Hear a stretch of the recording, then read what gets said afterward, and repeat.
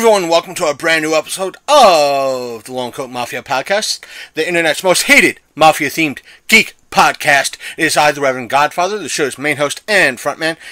This week, bring to you part 3 of somewhat of an ongoing series that we've been kind of doing as of late. The reason why I say that is because I couldn't say we, but the show over the past several weeks has been kind of helping Don with his documenting Frederick's underground art/music scene. And this week, he had us sit in and help record with the band, the Hellgrammites. Now, we learned a lot of setting up from last week, so there was no glitches that way this week, but there was a few glitches because what I want to tell you guys and gals out there that might be listening to this is that we were thinking that because there was supposed to be a fourth person joining us, but for some reason, nothing against those that were there, just that he kind of, because this person had a busy schedule, he couldn't make it to the physical interview, but he was willing for us to record the phone call. So I figured up, since there was an internet connection available, to kind of do what we do with Big Candy a lot of times, and have him Skype in or call him through Skype, and that way we were able to record things.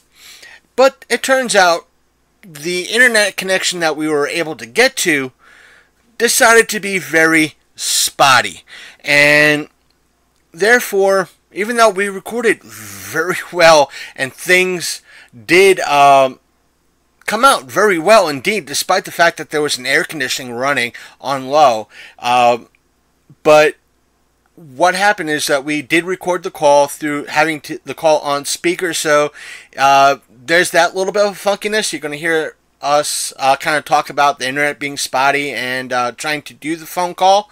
I'm leaving that in. But also what happened maybe about 20 to 30 minutes later, give or take, Skype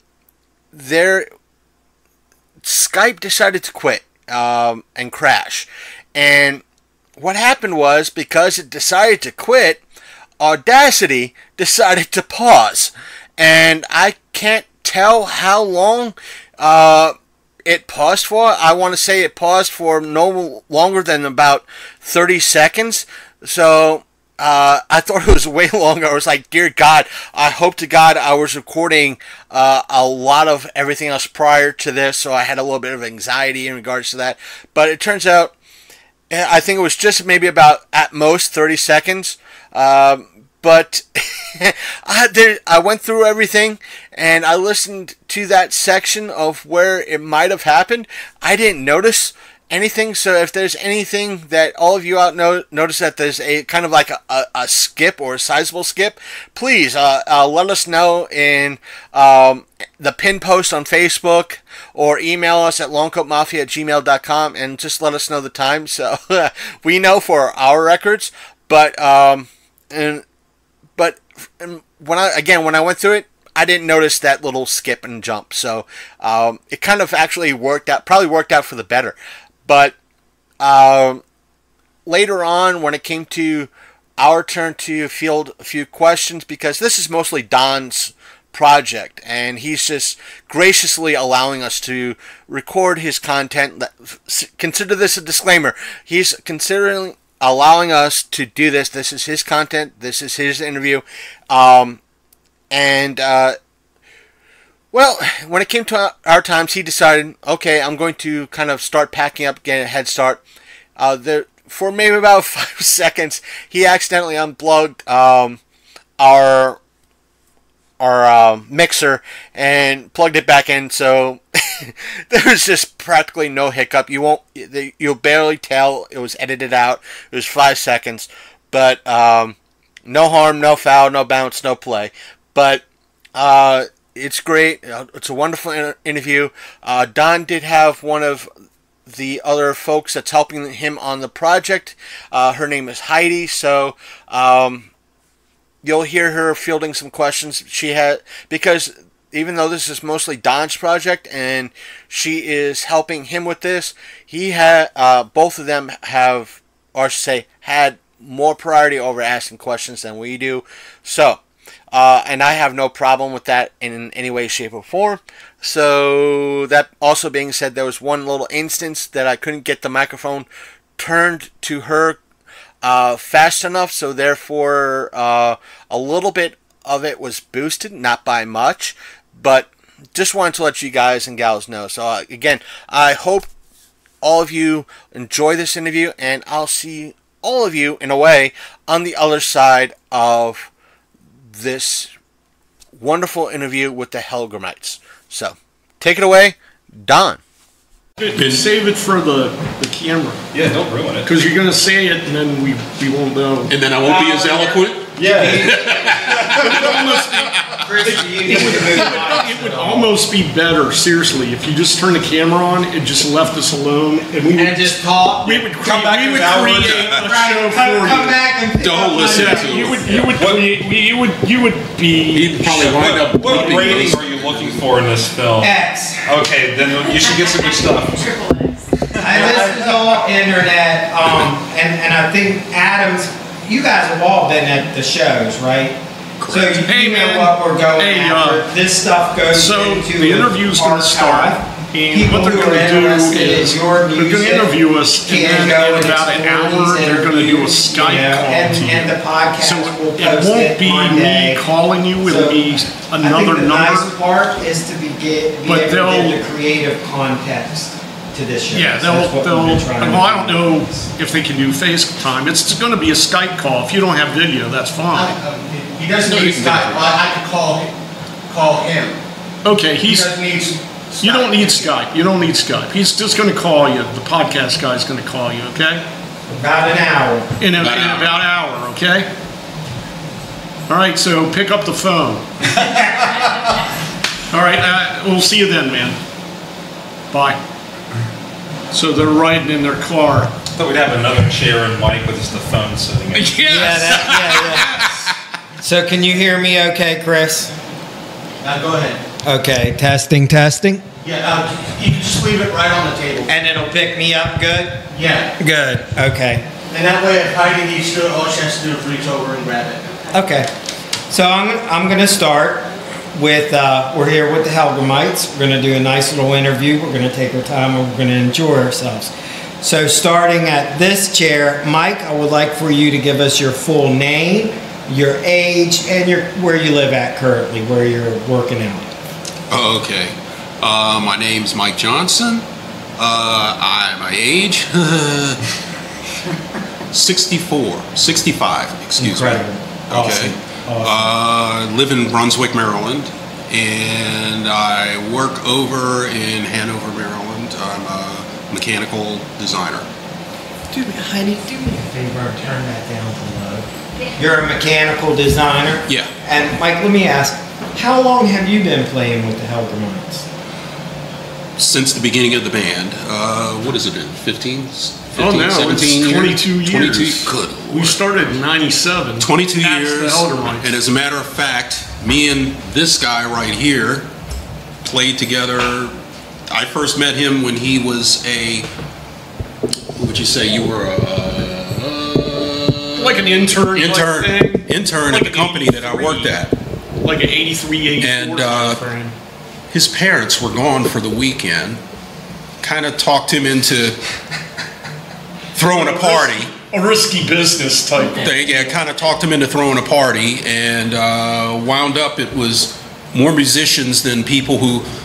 Everybody and their mother showed up at the house. He was freaking out because he was afraid he was going to get something broken. Guys were showing up that I don't know who they are. Guys, they showed up with guitars and amps, and is this where the party is? And I'm like, yeah. I kind of invited a couple extra people. There was a lot of extra people, dude. Yeah. So we did that, and then we just he and I had been playing off and on, doing some home recording stuff.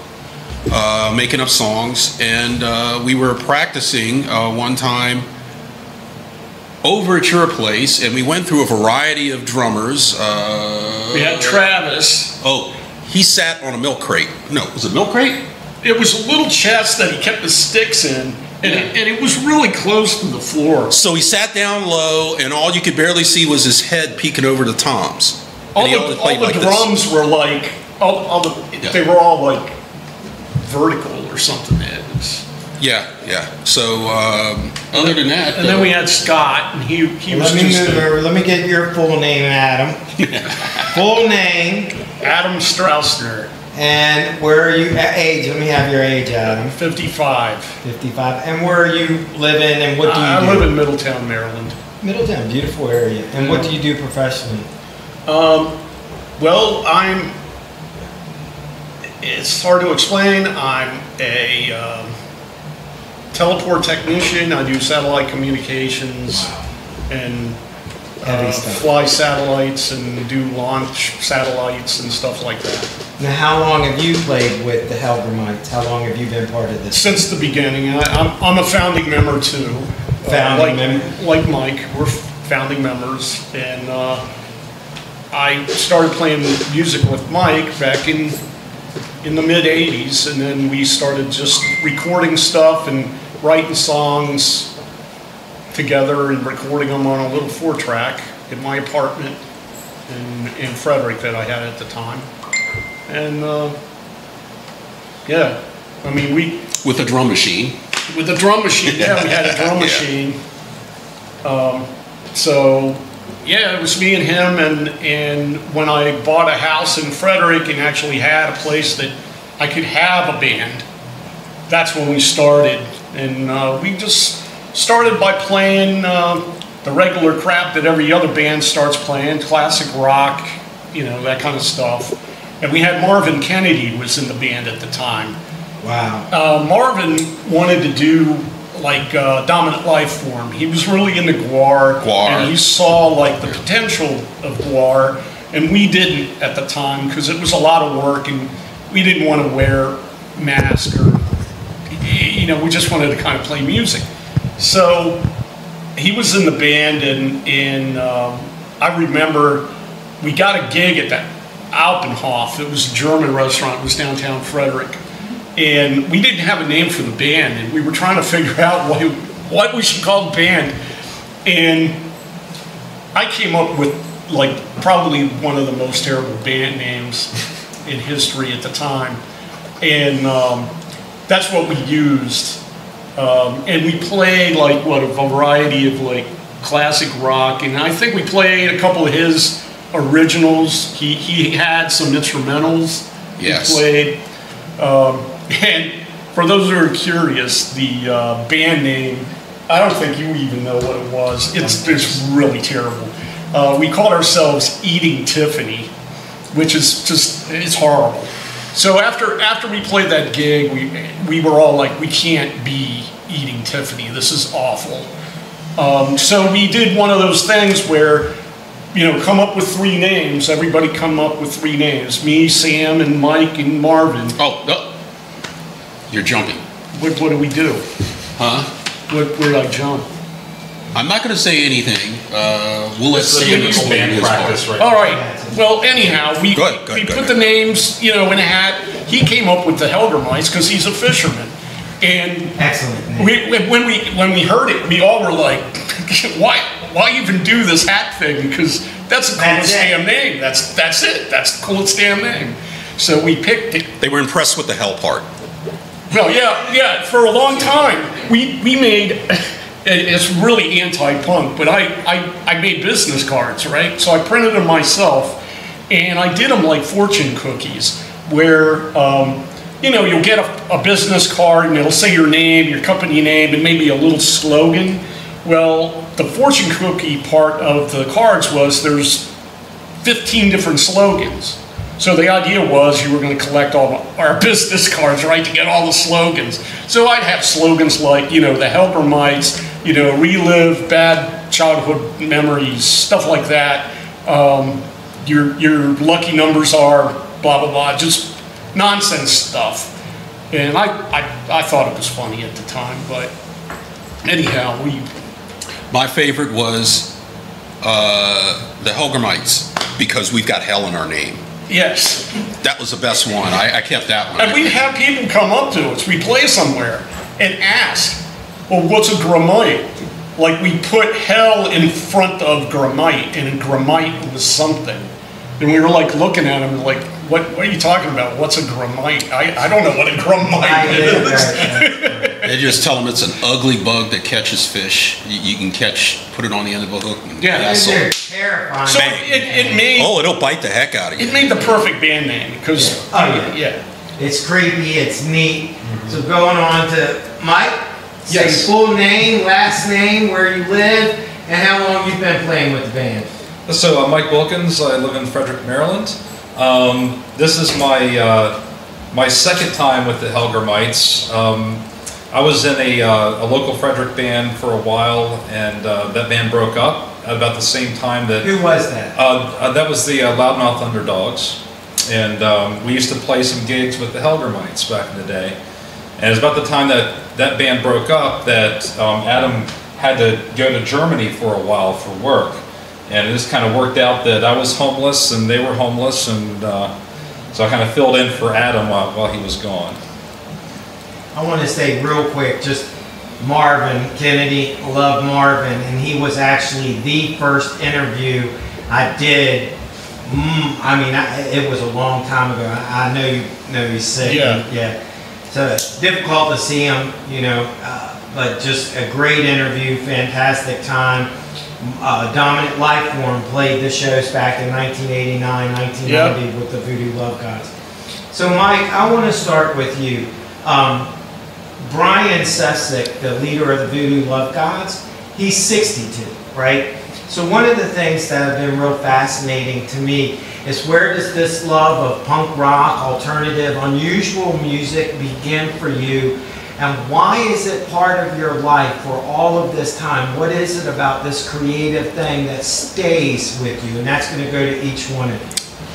All right, I am going to say something that has been contrary, or is a little bit counter to my fellow bandmates, okay? Say it. Say it. I love it. I love it. Okay, when I first started playing music, I did not like punk. Okay, I will tell you that. It was something that I grew to love. Okay, when I first played, I played hard rock, heavy metal, all that kind of stuff, because it was easier for me to learn. Okay, my first experience with a punk band was, I used to work at a place in Bethesda called the Psychedelic, back in the 40s, 50s? Smart ass. Late 70s. Right after late 70s, early 80s, okay? And I was working the door, and this guy says, okay, Mike, we're going to have a punk band come in. And they used to have like bluegrass and stuff. Okay, who is it? The Cramps. So they came and they played. Okay, I didn't understand it because there was no bass player. Okay, it was the first show that I'm trying to be the bouncer there, and I'm watching, and it's the first time these guys got up in the middle of their set. They started running around, and it looked like a tornado sort of happening. And the next thing you know, they picked up the chairs and started breaking them. That's the first time I've seen something like that. I was going, wow. I don't know about that, man. That was a little bit deep, and the manager was like, we're not having them back again.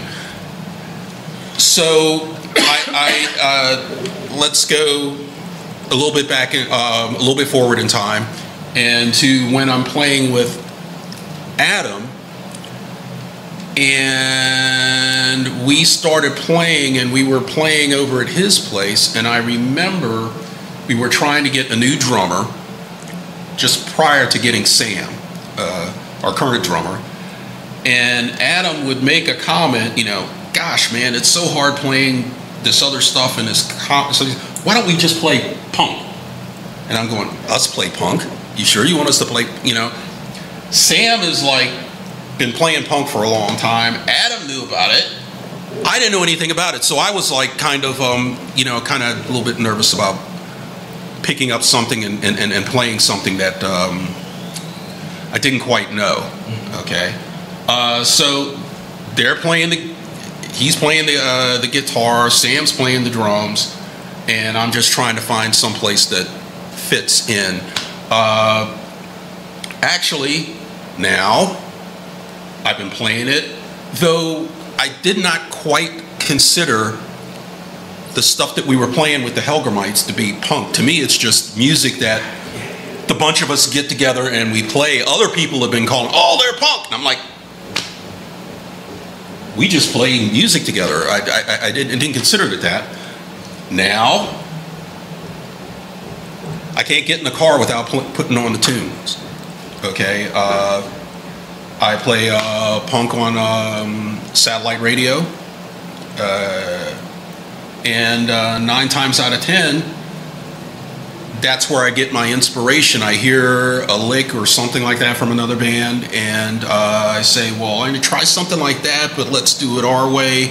Or I just come in with the riff, and they're just banging away, playing stuff, and now I absolutely love it. I feel, though, embarrassed a lot of times when we go out and play in clubs and there are other punk bands playing, and you know, the guys get together and they start talking shop and it, oh, this band and that band. I don't know who the hell they're talking about. Right, yeah. But you know, and then but then again they come up, oh man, yeah, you guys sound great, and I'm like, you get the cramps claim to fame though. You can take that. yeah, but I did. I remember because I remember I talked to a couple of those, and it was weird that, you know, working at that club, because there was like a lot of bands that would go through there that are relatively big names, and then there was the what was it? DC band, the Butthole Surfers. Yeah. Okay, and who else? Gee whiz. Black Flag, maybe? Black Flag, yes. And I remember that I actually at one time went for an audition for the Butthole Surfers. Okay? And this was back when I think it was even before they had a CD. And I was like, you know, I remember going there and telling my friends, you know, I went, but I played my best, but I really thought I didn't sound that good and stuff like that. And of course, they never called me back. But at least you got. I said I knew them back then. You know, Got a great story. There, but for the grace of God, I could have gone and I could have done something. But anyway, that's my story. Adam, same question. Okay, well, I kind of remember it a little bit differently. Like I said, we were playing with different drummers, and we finally got Sam, and Marvin was still there momentarily. What year is this?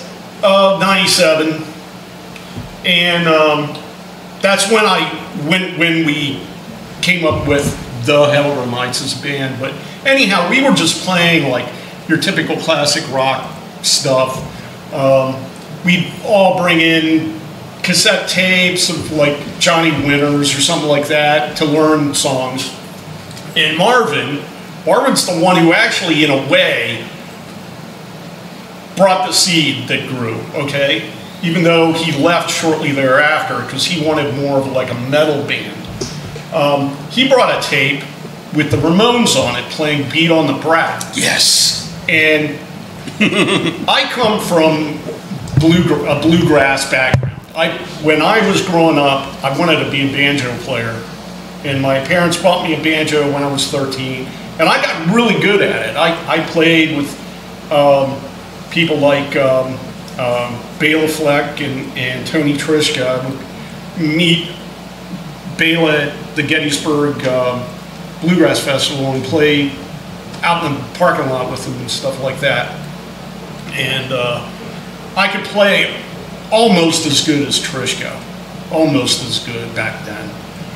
And this guitar thing was just new to me. I put a pickup in the banjo, and I saw Fleck put, you know, guitar pedals through his banjo and get different sounds. I wanted to kind of be like that, so I had a banjo and an amp, and my friend Brent Progesine at the time I used to hang out with me, play bluegrass with me. He's like, hey, all you need to do now is buy an electric guitar. I mean, you got a pedal, you got a flanger, you got an amp.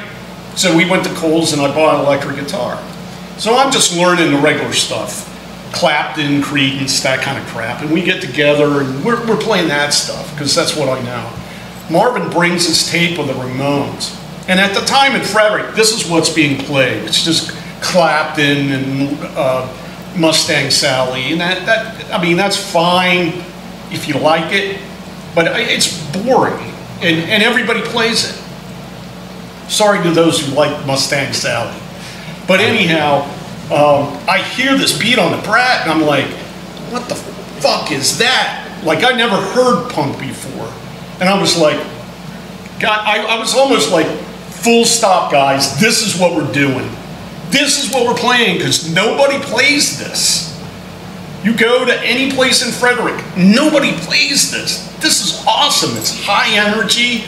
It's like, you know, and we started writing our own stuff. I think we learned Beat on the Brat, something to start getting the gestation going. And so we started writing our own stuff, and I listened to the Dickies when I was in college. I got introduced to them through a movie called Killer Clowns from Outer Space. Yes. So I started listening to the Dickies, and I was like, these guys are cool, right?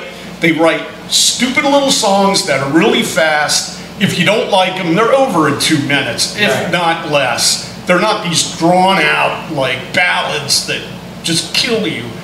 And so I would write songs in that vein, just stupid little songs like Throwing It and stuff like that. But I convinced the guys, let's do this punk thing, because the songs are easy. I can't play guitar and I can't sing. None of us could sing. This is perfect, you know. Going down this route is perfect. And we did, and we got shows in Baltimore and DC. We played in Lancaster at the Chameleon Club. That's a long story. That's a good story. I want to ask about that. That's a good story. But yeah. Mike? I just like Mustang Sally, so that's how I started playing music. Maybe I joined the wrong band. See, how did I get into punk? It was a long road. I grew up in a very rural area. The county I grew up in, we had one high school at the time. I think now they have 6 or 7.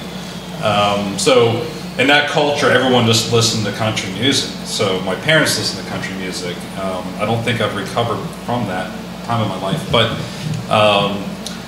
you know, so like Garth Brooks was big when I was like in middle school. And, you know, and then the Kentucky Headhunters came out, and I think it was the first group that I had heard and was really into that kind of crossed genres a little bit. You know, they were a little rockabilly, and then I think what put me over the edge was the one thing I think we actually now have in common. Coming here, we didn't think we had anything in common.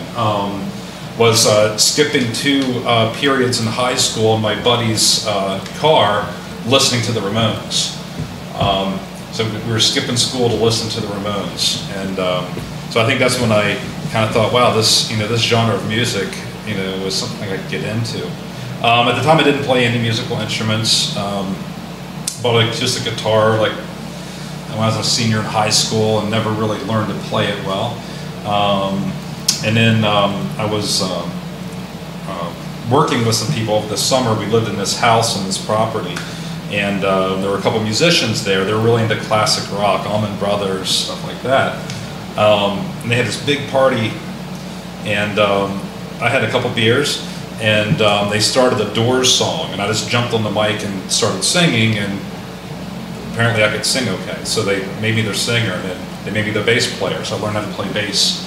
The first real band I was in was Loudmouth Underdogs here in Frederick, which was kind of a pop punk sort of band, and at one point we lost our drummer. We needed a new drummer. What year is this? So we're now in around 1998, 97, 98, when I was with LMU, And we found this really great drummer, but he wouldn't join us unless his friend and bass player could join us too. So I decided, I'll just move to guitar.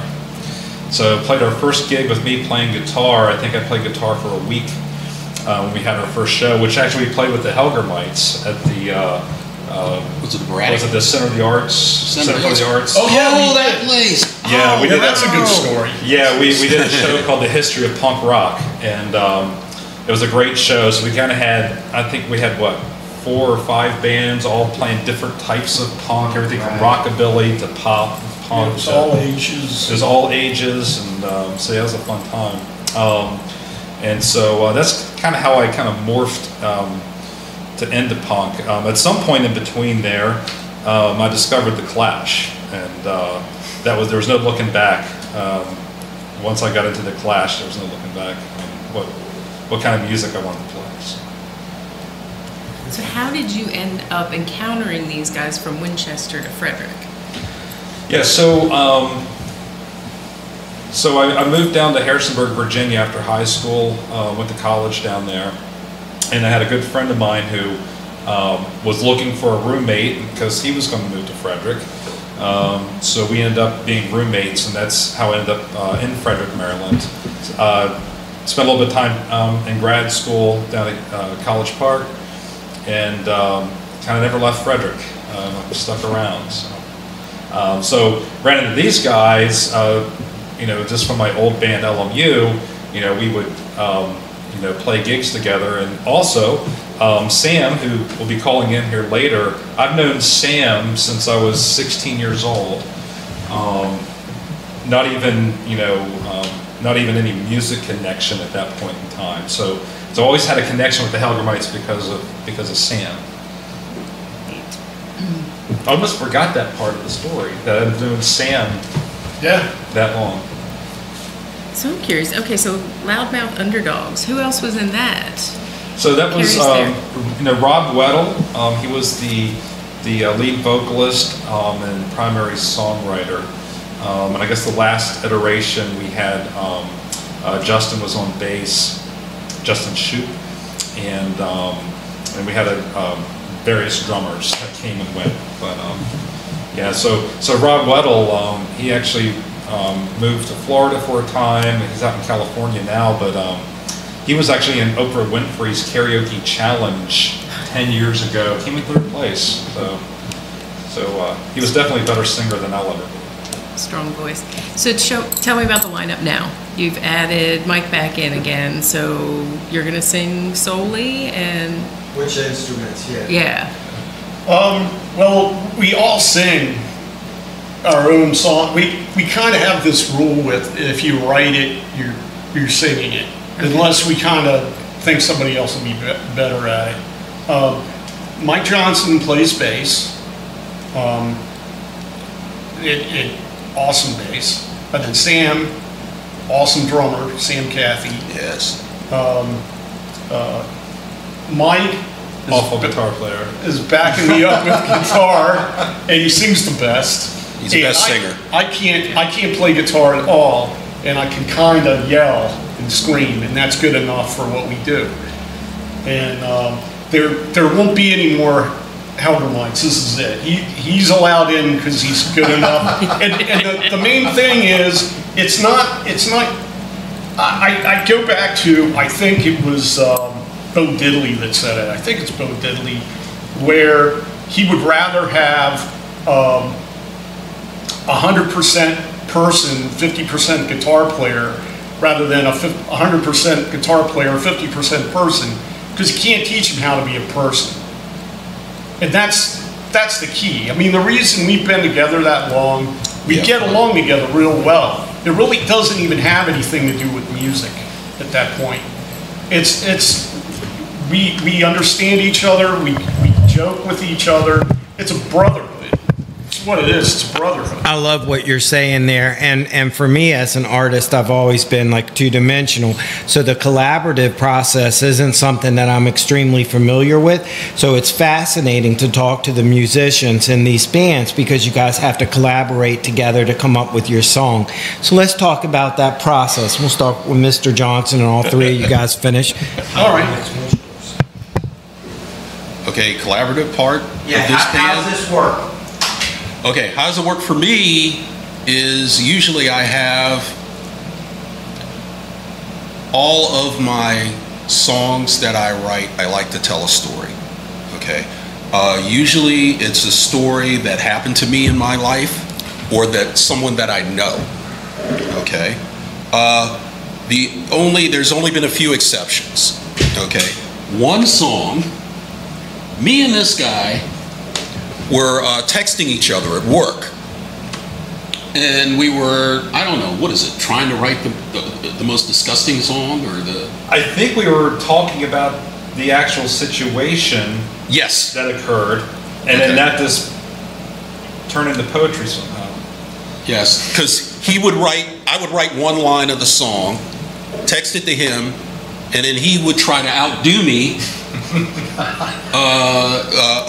with the song. Oh, okay, let me back up. Okay, one of the things about our band is that our music and our songs, we don't take ourselves seriously.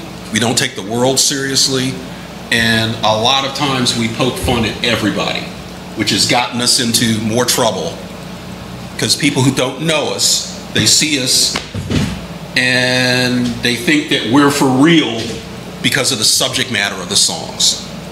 And what is it you said, the comment about being misogynistic? Oh yeah, yeah. With the songs and it's not that okay, he's talking about all my songs, okay. It's not that I hate women, it's that That's why we have the rule that if you write it, you have to sing it. So he says, oh yeah, it's all on him. Okay, no, it's just that I've written a couple of songs about being treated very badly.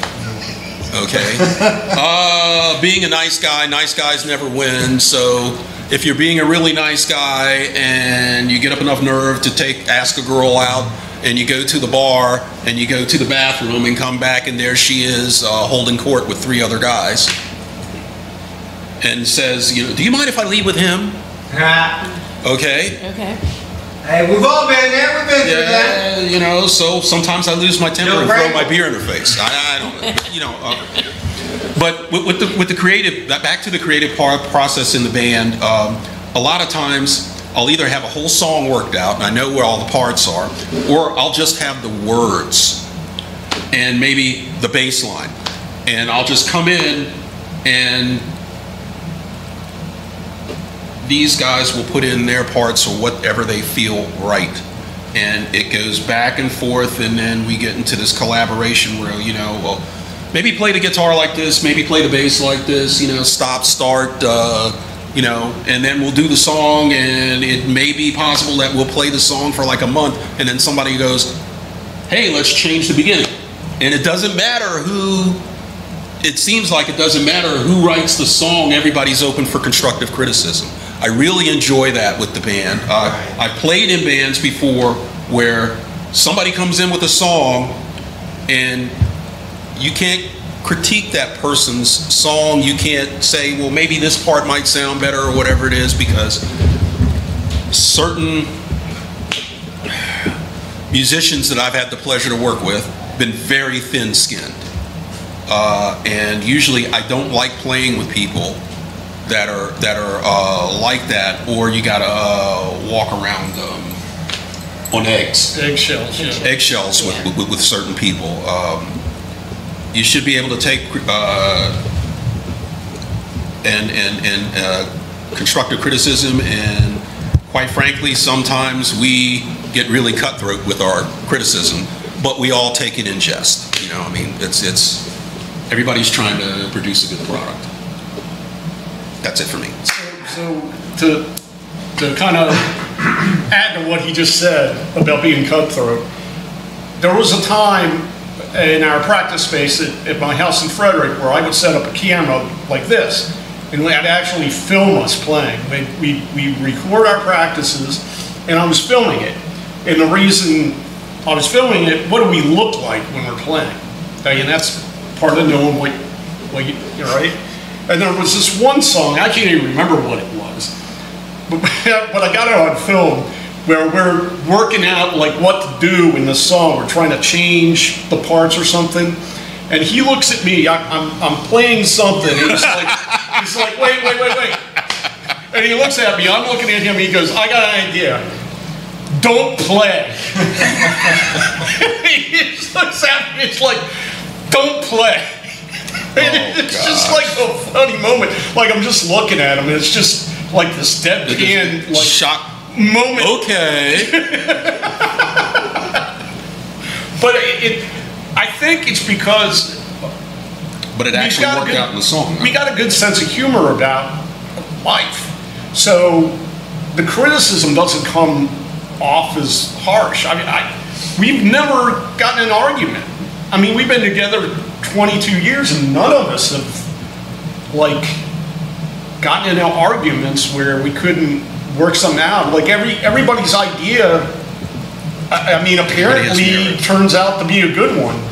I mean, it's hard to explain, but it's you know, so we kind of just let it roll like that. I think one of the advantages, though, is that because each one of us comes from sort of a different musical background. Yeah, we have that we bring a lot to the table.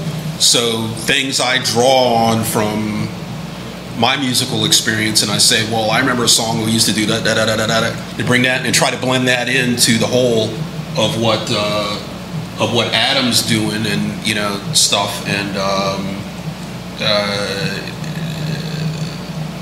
then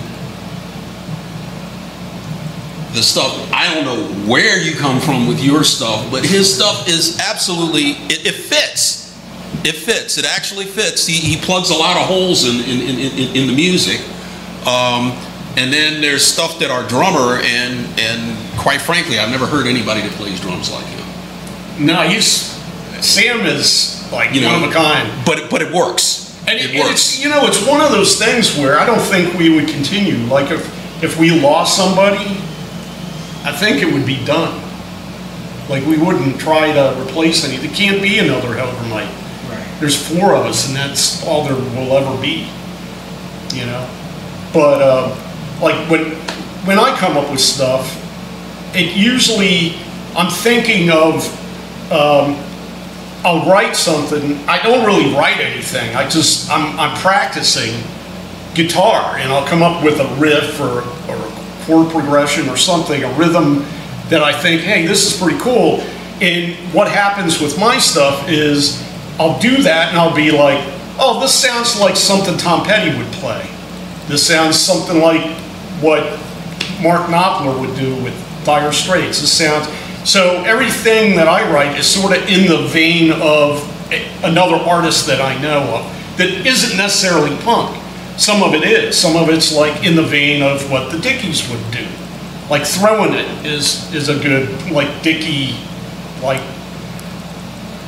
song. Mm-hmm. But I'll usually create the riffs and stuff first and either come up with lyrics or bounce it off these guys.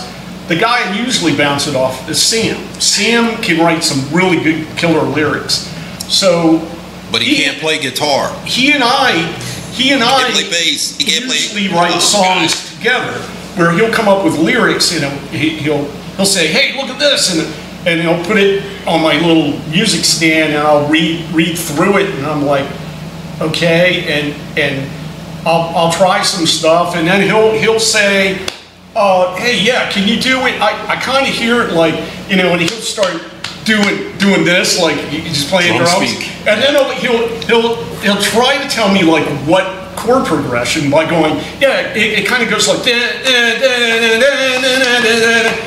it's like that's what it'll be, and I got to go with that. And I'm like, okay, and I'll try different stuff, and he'll try to correct me, and no, it's more like because he's tone deaf. He can play drums great, but Sam is so tone deaf. Everything he sings, we'll watch it. It's just, you know, like Surf is a good example. He wrote the song Go Surf, and it's all just monotone, which is fine. Okay, it's fine. I love him. But when he's trying to explain like a progression, it's like, you know. Well, it's different, you know. When Adam writes a song, you know, he can tell me, you know, A, B, C, right, you know, whatever. You know, Mike the same way, you know, or like I write something. Since Mike has experience playing bass, he looks at my left hand and he knows exactly what to play. Right. Okay. With Sam, and they're doing this stuff, and then constantly I come over to practice if I'm late. Right, it's my own doom. Okay, we've got the song. I show up in like 5 and they're coming up. Mike, we want to show you a new song, and I'm like, oh my god, because it's just completely out of left field because Sam came in with the words, and then Adam's trying to put music to it, but it works. And all the songs really, primarily, are created in like 5 to 10 minutes. They're not. These aren't, you know, these aren't art. I mean, these aren't creations of art. I mean, I'm going to be honest. It's 5 minutes of like just playing crap on guitar that I can't play. I really can't play guitar.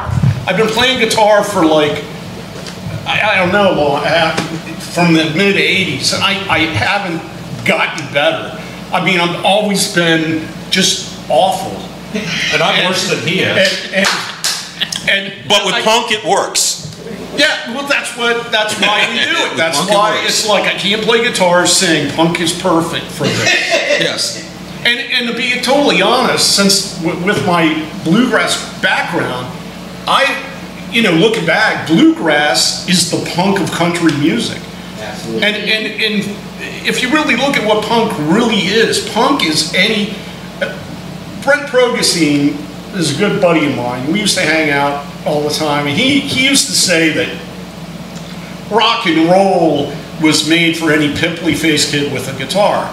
And I think, now that I look back, it's wrong. Punk is made for any pimply-faced kid with a guitar, because they don't have to be good. They don't have to be virtuosos. They don't have to be Clapton or Hendrix to be, you know, recognized and enjoy performing. They don't need to be top of the line, you know.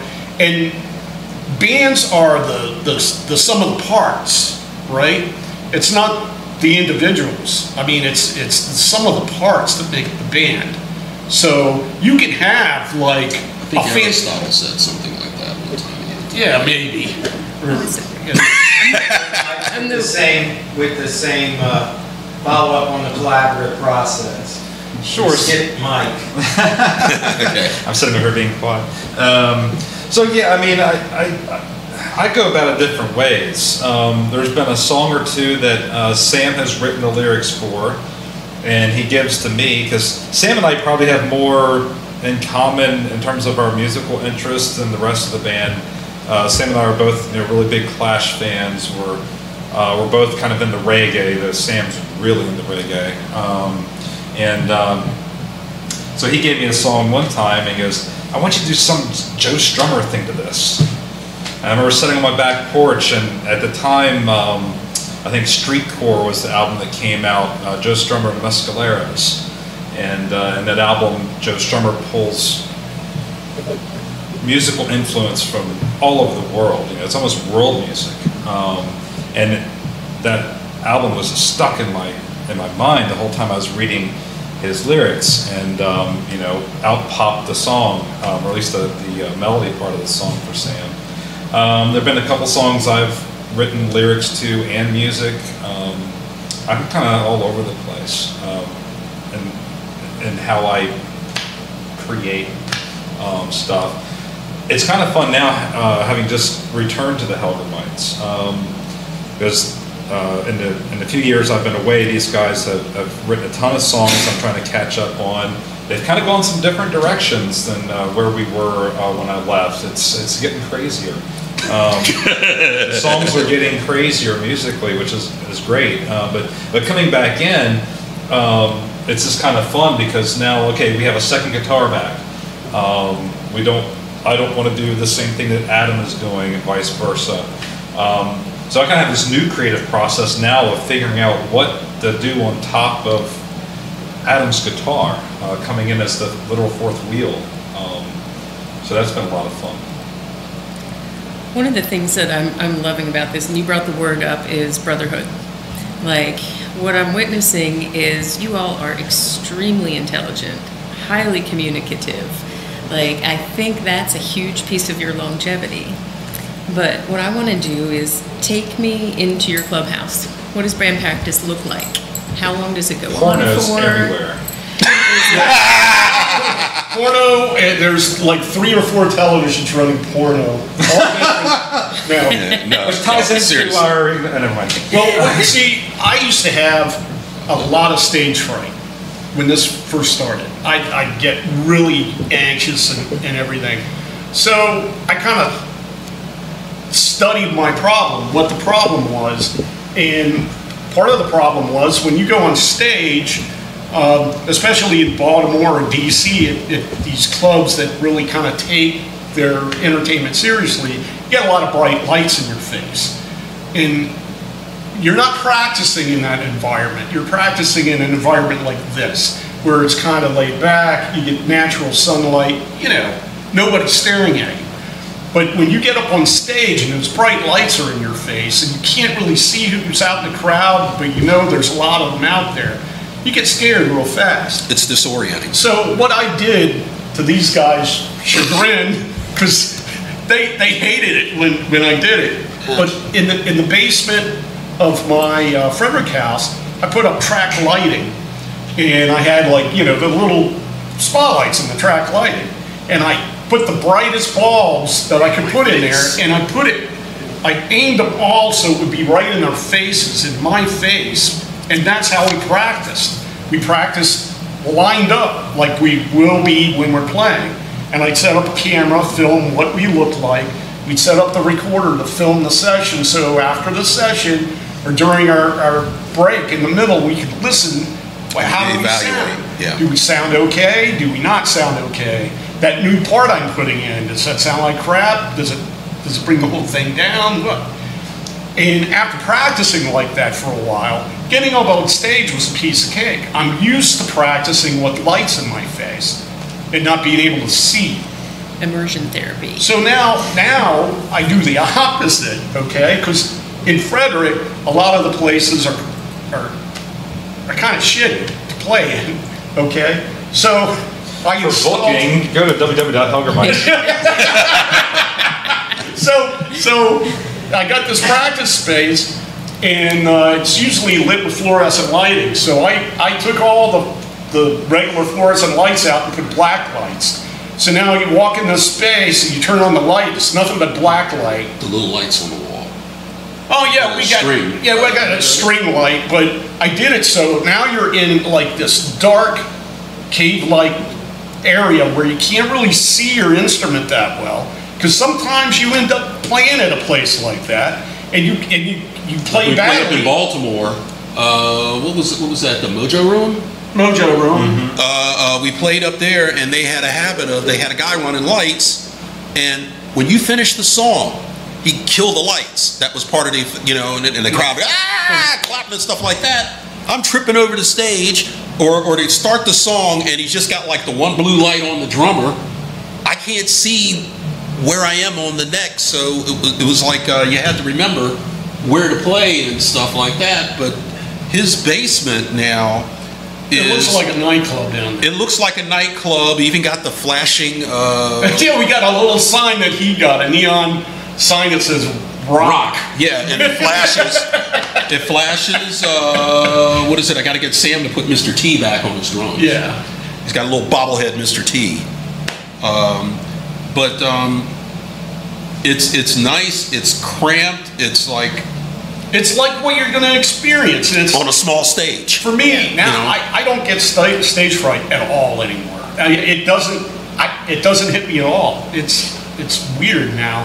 But I mean, when you practice in that environment, it helped me. I don't know if it did anything in these guys. It probably annoyed these guys, but that's. You never annoy us, Adam. Ever.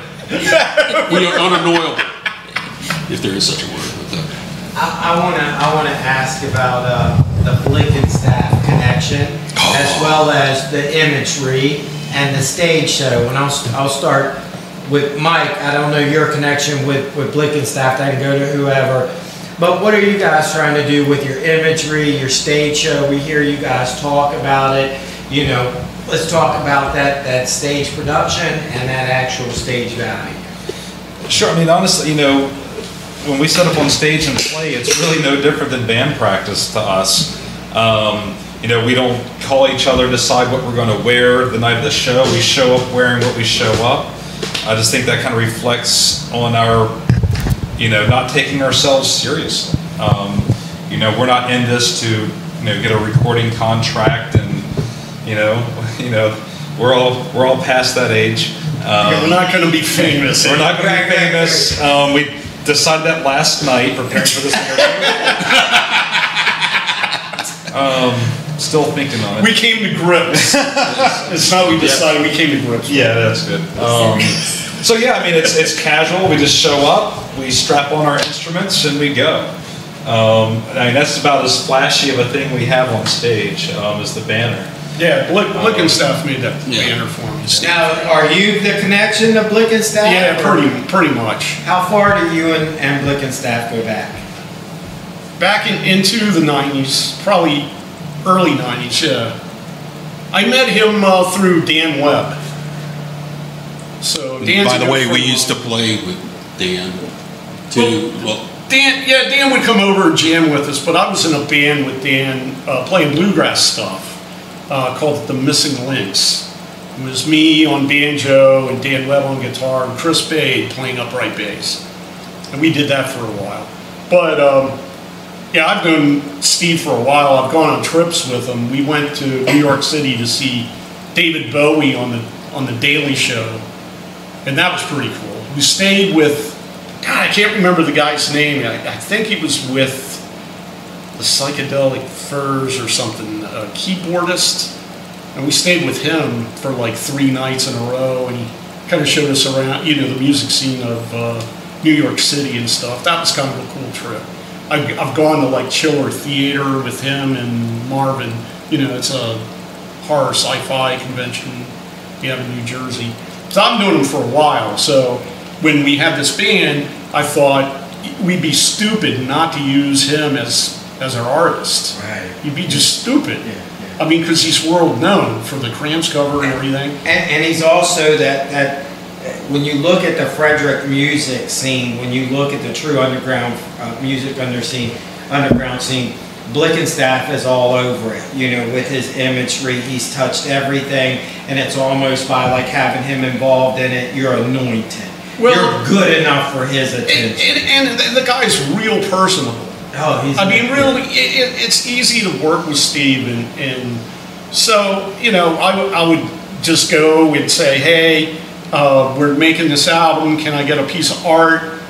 I'll give you like $300. And he would make it, and I would use it, and I think this was like $350. I gave him $350 for. I would just give him a number. He never asked, like, well, I charge this much. I would just say, hey, Steve, you know, I want something that says the Hellgrammites, but I kind of like it in the vein of the Monkees. Do you think you could do something like in the vein of the Monkees? Because I always loved that logo. I always thought that was the coolest thing ever. And when he showed me this, I was like, I think I gave more than $350 for it, because I was like, this is perfect. I couldn't, if I could draw, I don't think I would have drawn this. And I think in every single interview we've done, the Monkees come up at least once. What I loved it, okay, so this banner, I was in a sign shop. I made that banner.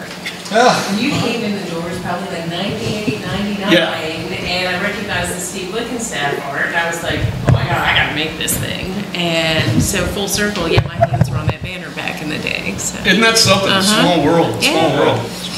And then we had the same thing put on the drum, bass drum. The bass drum, and we've been fortunate enough to be blessed that Steve has done the cover for every single one of our CDs. Yeah, I'm trying to get him to do the third one. That's where I wanted to go, and we're down to our last few minutes. So let's talk about your history. Name the albums you guys have released, and if we have time on this tape, favorite songs. Okay, well, the first one is just self-titled The Hellgrammites. And, you know, it was like kind of a picture disc type of thing. It came with a temporary tattoo, not much else. I mean, this is basically it. And my favorite song on here, even though we don't play it much anymore, well, there's several that I like, but one of the ones that of note that I liked, because it always was a shocker, it was called Jesus Loves Me. And all it is it's Jesus, it's Jesus Loves Me, yes I know. It's just whatever, but I changed the music. I did the juxtaposed thing artists do. So I made the music as like ugly and hideous as possible, and we sing the song like an answer back, where I'm saying Jesus loves me, and he answers back, yes I know. Like I've been, like, you know, like he's annoying. I just keep telling people, right? You know, Jesus. And I always kind of like that, just because we played that in Baltimore. And, oh yes, they took us seriously up there. Well, it was weird because a lot of these clubs, you're an unknown band, you play, and people aren't really paying attention to you. They're drinking their beer, talking to one another, and you're playing your stuff. And after you finish the song, you get up from one or two people, but most people are talking. So we play Jesus Loves Me, and we finish the song. The place is packed. They're all staring at us. Nobody's talking to one another. Nobody's drinking. Nobody's, you know, saying, what the fuck was that? They're all just like staring at us. Staring at us, like you could hear a pin drop, you know, and at that point I was like, we got them. We got to get out of here. No. I was thinking, we got them. They don't know what to do with us. They can't ignore us. They can't ignore us now. And at the end of the show, there were so many people that came up to us like, oh, I'm so glad that you guys played for us. And being a bunch of old guys, they think we're from the 80s, which we kind of are, but we aren't like the Ramones or anything. Right. They think we've been doing this all our lives, and we grace them with our presence and all that. It was a pretty fun show. But here's the second album. This one is called 5 Years for 30 Minutes, because it took us 5 years to put out 30 minutes worth of music. And this is Blickenstaff art too. This is one that he actually drew freehand instead of on a computer. And this one also, he kind of had a cool idea for a picture disc. So he drew that. I wanted, like the letter H, I wanted something that you could put on a t-shirt like this, like an emblem. You could put that on a t-shirt, and then he also had the Hellgrammites, like what's above me, done in monkey style. You could put on the back of the t-shirt. So he did this art. I can't remember how much I paid him for it, but it's phenomenal. It's awesome. I mean, you know, why would you not use talent like that? In this one, in all honesty, I really always like both sides now in this. He sings this song, and I always like that song. But what about you guys? What songs did you guys like on either one of these? Now, Mike was not on the first album. He came after. This was released in like 2001. I don't know. I mean, there are so many songs in this. Like Ron Klaus is a song that you guys did before I joined. Yeah. Totally different feel than anything we do today. But well, I've always liked that song for some reason. That's the other thing that has been said that's good about our band is we have a sound, but we don't have a sound that every song sounds the same. Like, because of our various influences, if he writes a song, it'll sound maybe like a Clash song, or it'll take those kind of notes out of it. If he writes something, it'll be something else. If Sam writes something, it'll be something else. So when you hear us play a show, you won't be bombarded by like the same rhythm patterns.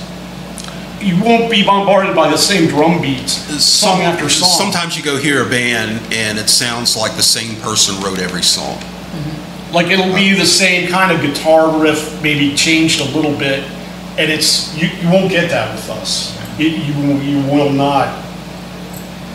That doesn't happen.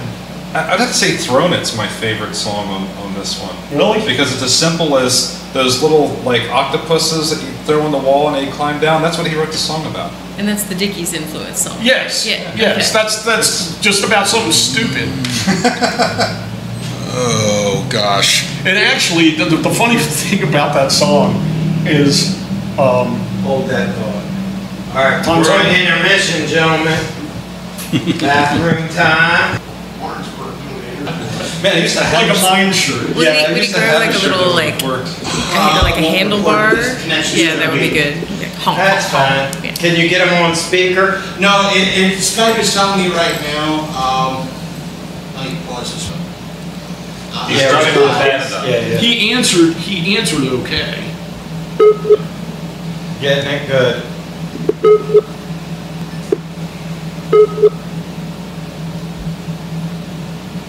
Internet connection dropped. No, it's back. We just speakerphone? Yeah, pretty much it comes through the speaker.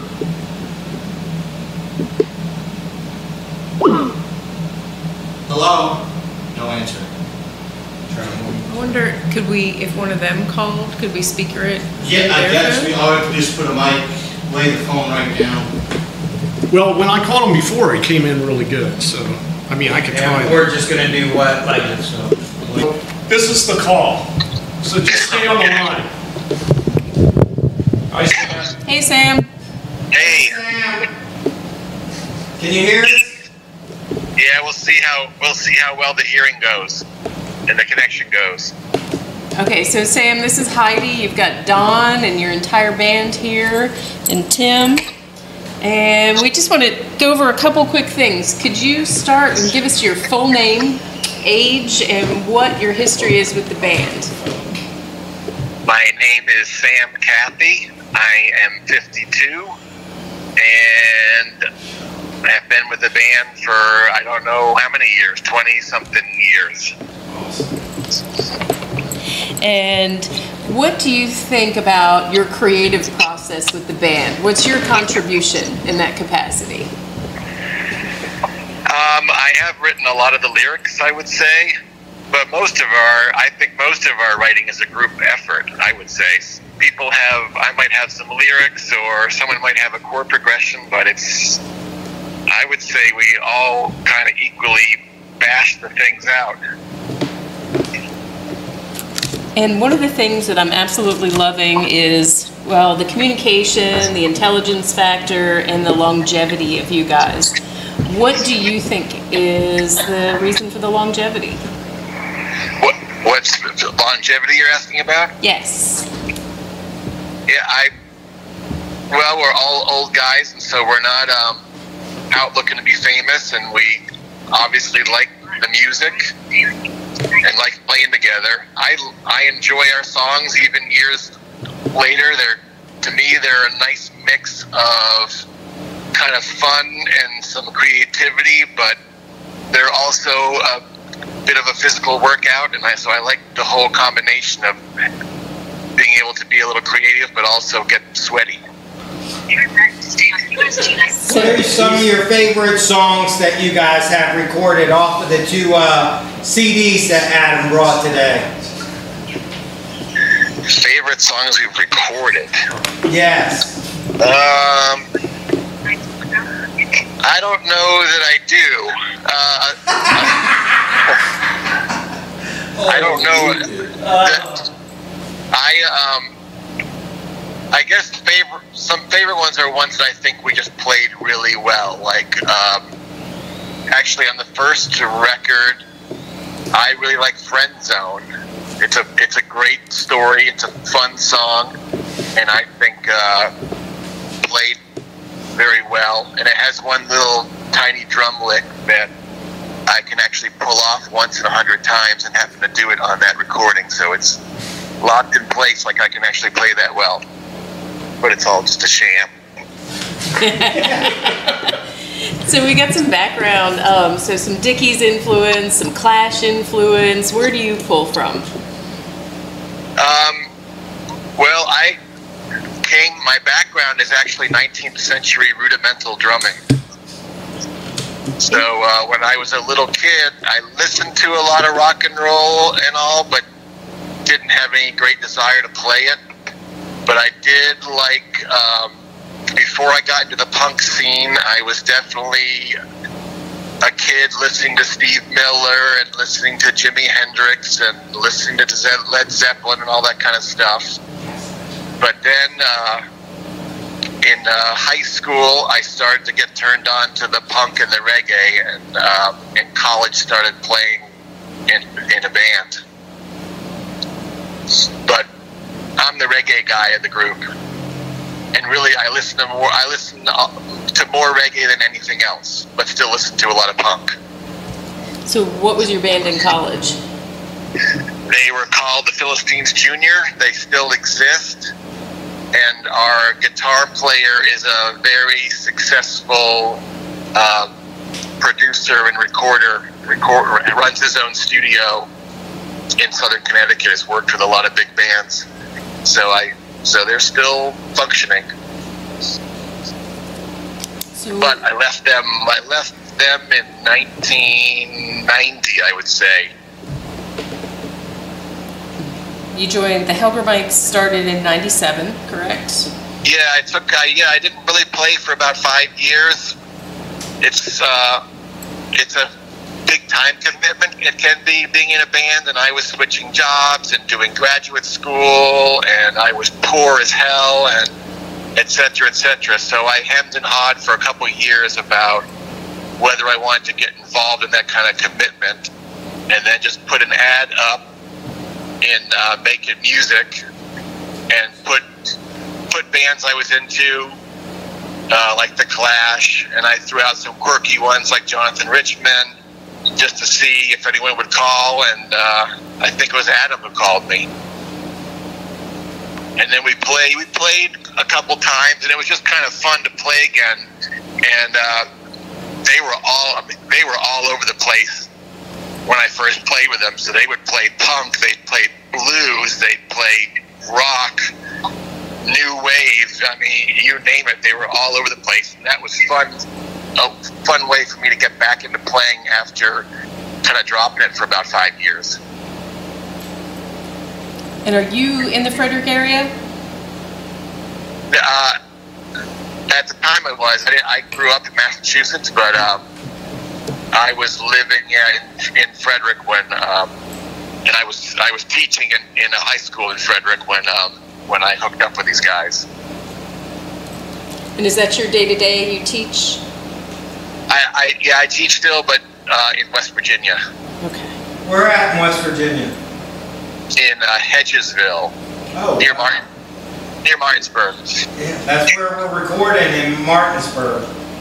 Yeah. Okay. One follow-up question about the collaborative process. Talk to me about working with these 3 other guys and what that's like when you guys go to form a song, and that'll be our last question. What's your favorite song that you guys have done? Oh my gosh! I already asked that. Friend Zone. Yeah, I have no idea. Who's your favorite member of the band? There you go. Who do you like the most? What? I can't hear. What are you saying? Who's your favorite band member? Who's my favorite band member? Me. Me. Good. Always choose yourself first. That's perfect. Without a doubt, I am the best drummer in the band.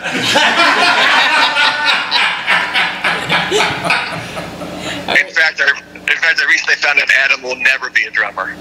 Yeah, I'm pretty bad. Sam, we're good. I wish you were here, but we're going to go ahead and pick up with the other guys. Thank you for your time, okay? Okay, cool. See you next week. Thanks, Sam. All right, I'll see you guys. I'll see you tomorrow. Yep, see you tomorrow. Okay, for this last part, we're just going to do a little bit more relaxed. Oh, it hasn't been relaxed yet? Yeah, exactly. We just went through the tense part? We might not talk too much about music, but Adam, let me get my camera going. Oh, wait, you were recording all that before? Yeah. We thought we were just bullshit. Damn. Did you just waver? Damn. Yeah. I need to be serious now. No, this is the relaxed part. Okay. This is the relaxed part. Right. Adam, the thing I'm most fascinated by, especially with our conversation, is I know we have met when we were younger, but unfortunately that's, you know. So let's talk about the community of musicians that you've mentioned. Let's talk about the Spades, but let's spend a little bit of time. We'll start with Marvin Kennedy. And let's talk about working with him as an artist, as a musician. If you guys have played with him. If not, you know, we can talk about some other guys, but, you know, let's talk about some of our friends from the past. Okay, Marvin Kennedy, I met him through Dan Webb. And we started not really playing music together, but like doing movie stuff together, like going to Chiller Theater in New Jersey. He introduced me to people like Conrad Brooks back in the day, that kind of thing. And then we started talking about music and that kind of thing. He was more into metal. He liked GWAR. He liked the production that GWAR put on. And he saw that as something that was missing for a lot of, you know, not just Frederick, but just anywhere to go to see a production like that. So he wanted to do something like similar, and he created a band called Dominant Life Form.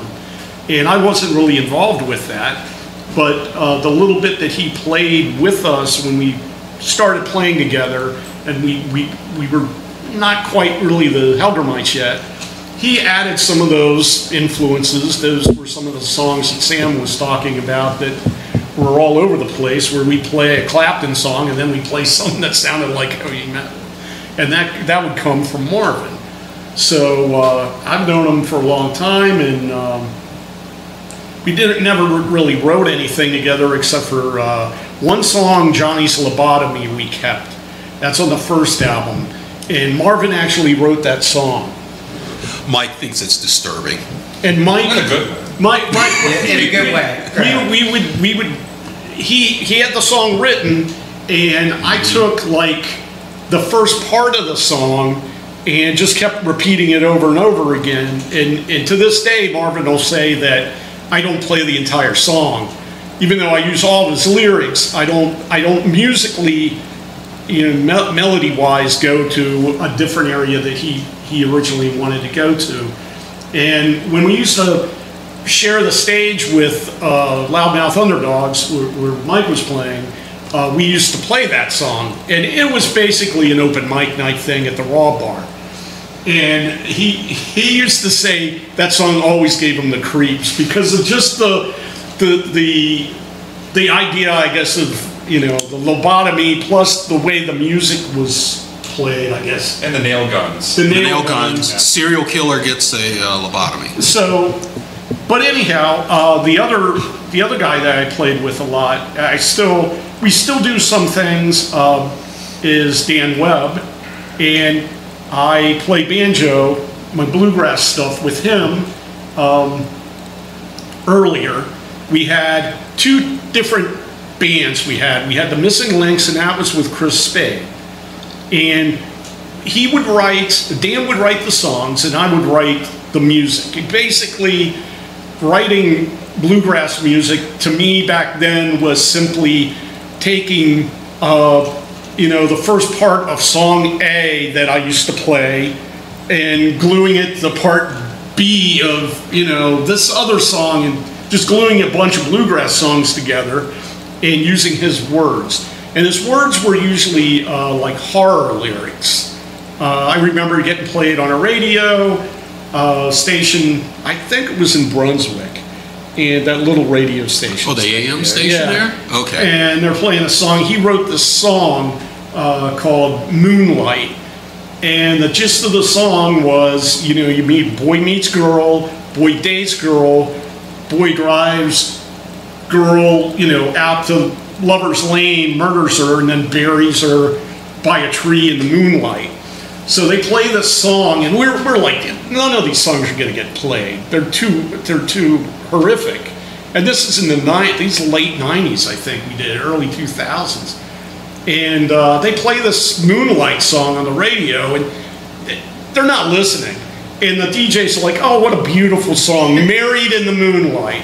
And we just burst out laughing. It's like, and he'd say, should I call him and tell him? And I'm like, no, don't let them figure it out. If they keep playing the song, somebody will figure it out. Let them figure it out. It was super catchy. I remember that. You remember that song? Yeah, I do. And then we had another thing. It was just me and him called El Gringo Bravo. Oh. And what he did, he convinced me. Dan would come up with these ideas, and I would poo-poo them right away. I'm like, this is ridiculous, Dan. But I eventually kind of like, it'd grow on me, and I'd do it. So El Gringo Bravo, he's like, okay, I'm going to wear this wrestling mask, and you'll wear this one, and we'll play like bluegrass songs. So I'm like, are you serious? Is this real? This can't be real. We're not doing this, Dan. Oh, no, this, and I'll talk like I'm Spanish or Mexican wrestler. So I get this mask on, this Mexican wrestling mask, and it's just a black mask with a white, like, zigzag like that. And he said, you'll be the human verb. So I was the human verb, and my shtick was, he would do all the talking. We'd play a song, he'd do all the talking, introduce the song and sing it. And since I was the human verb, I would just yell verbs out, like stop or go or wait. That was my shtick. So we played this, it was a contest at the FSK Mall. And it was the first time they did it, I think the last time. And he got in, and there's like 30 musicians playing this, that's like America's Got Talent type thing. And I'm like, well, at least I'll have the mask on. Nobody will know who I am. So I go, what I'm doing is, I'm going to change my shirt, put the mask on, and then come into the mall. We're going to play our stuff, and then I'm going to leave, take the mask off, put another shirt on so nobody knows who the hell I am, because I was half embarrassed about this. So we go and we play our 3 songs. It's El Gringo Bravo and the human verb. And we would have got first place, but the judges were like, we can't give you first place because people will think you're a clown act. And if we do this next time, we'll get nothing but clown acts. But you guys were like the best, like most engaging act up there. So we got to give you second. So we got second place on that, which I was amazed. I'm like, are you kidding me? Right. But he would come up with some really wild ideas, and it would take me a while to get into them. But once I got into them, like the Missing Links, I thought, this is a really good idea. Nobody's doing this. We have a pretty cool sound. The songs are different. They're not typical bluegrass songs, and I wish we could have kept it going, actually. That was fun. It was fun playing with Chris. I mean, it had the same feel. We all 3 got along together real well. Mr. Johnson, have you played with other Frederick musicians? Which ones come to your mind? Okay, with Marvin, But with Marvin, you played with Marvin? Oh yeah, in his basement. We played together. But the thing about Marvin that is more memorable for me, other than him being a musician, was his passion for film. Okay, and obscure. Yes, one of the things, because he got me into all of Conrad's stuff. Okay, and one of the things that surprised me was when he came by, and isn't he the one who got our song on one of the Conrad's movies? Yeah, on a couple of them. Yeah, on a couple of them. Take some. And I just like, oh yeah, you're in the movie, and I'm like, what? And then they play the song, and I'm like, oh my God, I would have never picked that song to go with that scene, but it fit. Okay, so you have like that, and then my experience with Dan, as I used to go and chat with him all the time at Brainstorm, but also knew him through Adam. And before, I was never in a formal band with Dan, but I remember all the time going up to Dan when Dan lived in Yellow Springs. Yep. He had the house in Yellow Springs. Used to go up there and jam with him and Adam all the time. Okay. Yeah, he had a practice space. Yeah. So I did that. My only experience with Frederick music scene way back, and I'm talking about like that's what we want, way back. 70s or whatever it was. I remember playing. I did a couple of gigs at the Blue Dragon. Oh yeah. Yeah. Yeah, because I remember the little Oriental woman that used to be was the manager. Yeah. Yeah, she would have a Chinese restaurant. Chinese restaurant during the day and at nighttime. Yes. Oh yeah, I remember that. You know, what's funny about that whole instance is I watched a documentary lately, and I can't remember what it was, but apparently this Chinese restaurant by day, punk club by night, was not just that place. That was nationwide was happening. Did you know that? Nah. Yes. No, there was one that was a nationwide Yeah. thing that was happening for some reason in the 70s and 80s, where you'd have these Chinese restaurants push all the tables to the side after a certain hour, like 8 o'clock, kick everybody out, and then have punk clubs. And when I heard that, and this is like in Washington State, or all over the place, and I'm like, wow, that is cool that was a thing. Like, we didn't have the internet back then to know it was a thing, but apparently that was a pretty common thing, where these Chinese restaurants were doing punk. It was just a really odd, so, all of this, like all of us are involved in that do-it-yourself community. What are some of the oddest places that you guys can think about where you've actually played a show? Joni's. Oh yeah, we played at Joni's. Yes. Oh, these guys did. You want to tell it? You tell the story. I wasn't there. I was in Germany.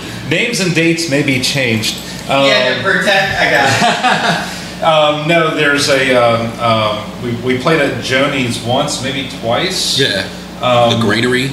Yeah, the Granary. Yeah. You guys know Joni? Joni, the dressmaker. Yes. Yeah, she's a fixture there in Frederick. Yes.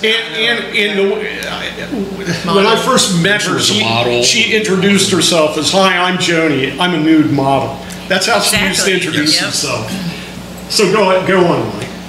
Well, you told that part. But no, with the story that I wasn't there. No, but her parties are always very very interesting and entertaining.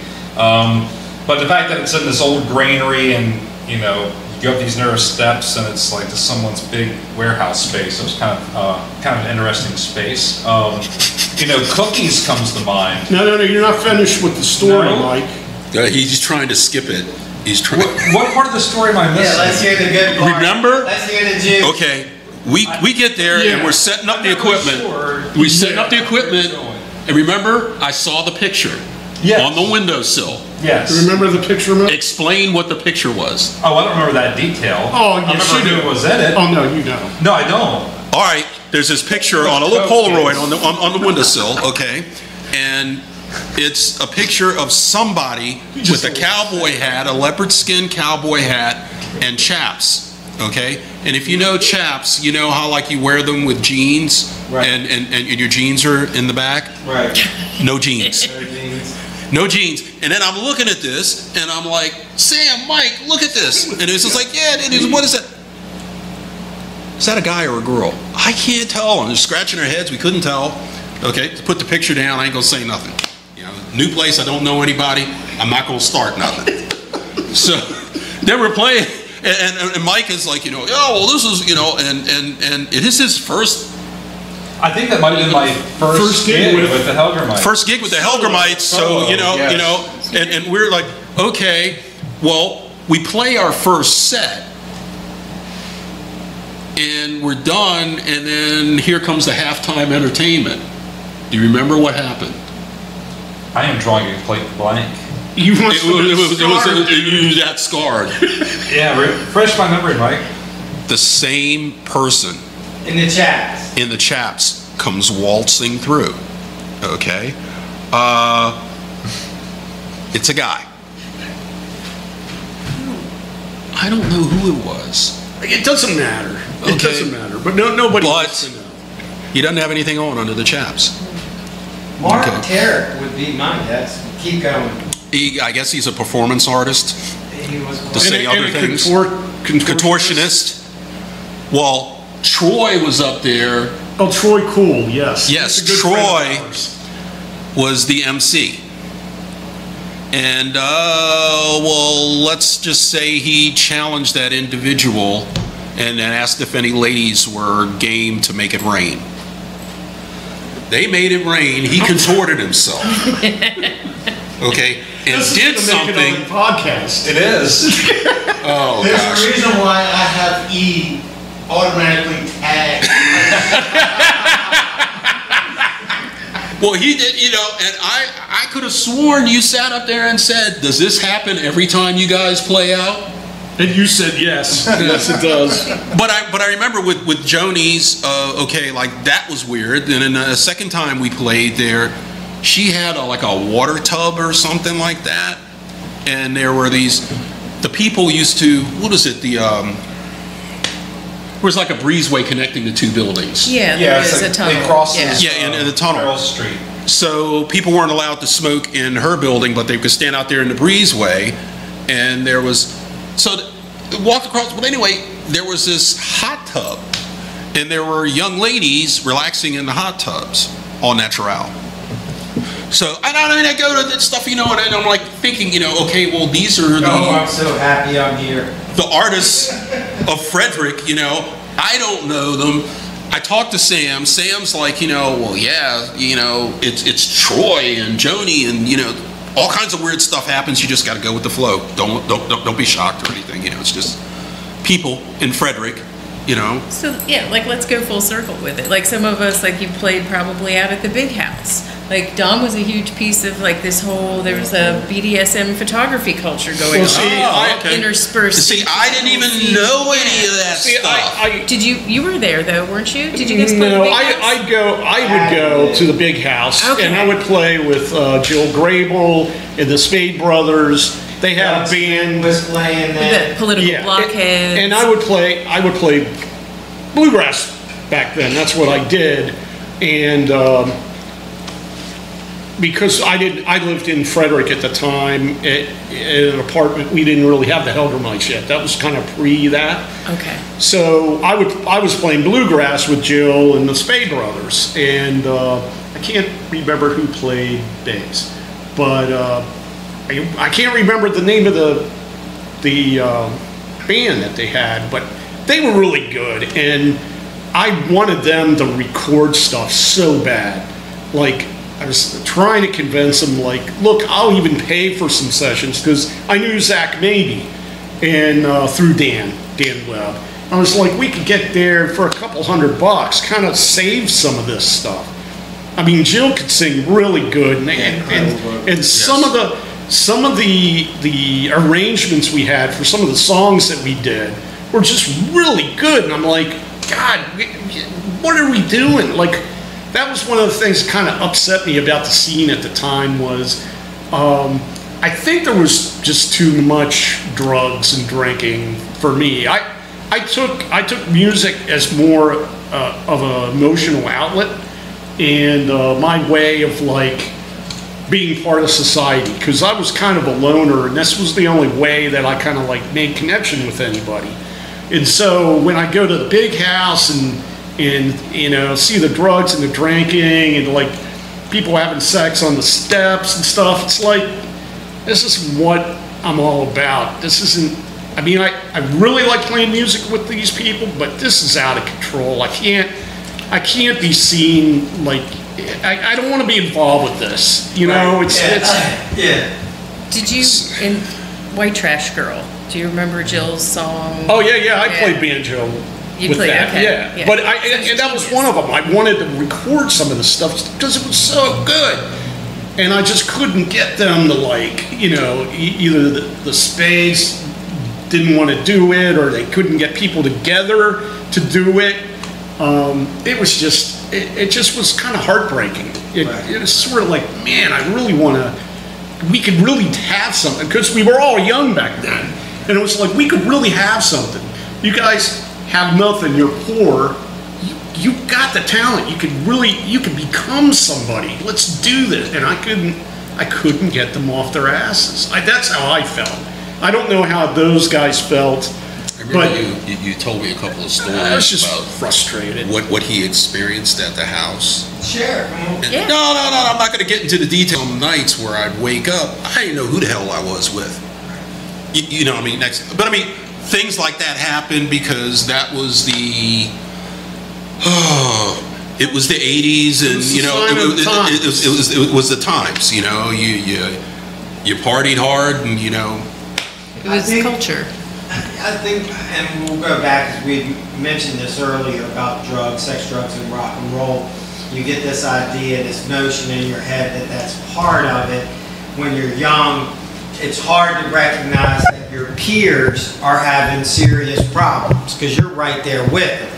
But then as you begin to move forward in life and you're letting these things become distant, other people don't.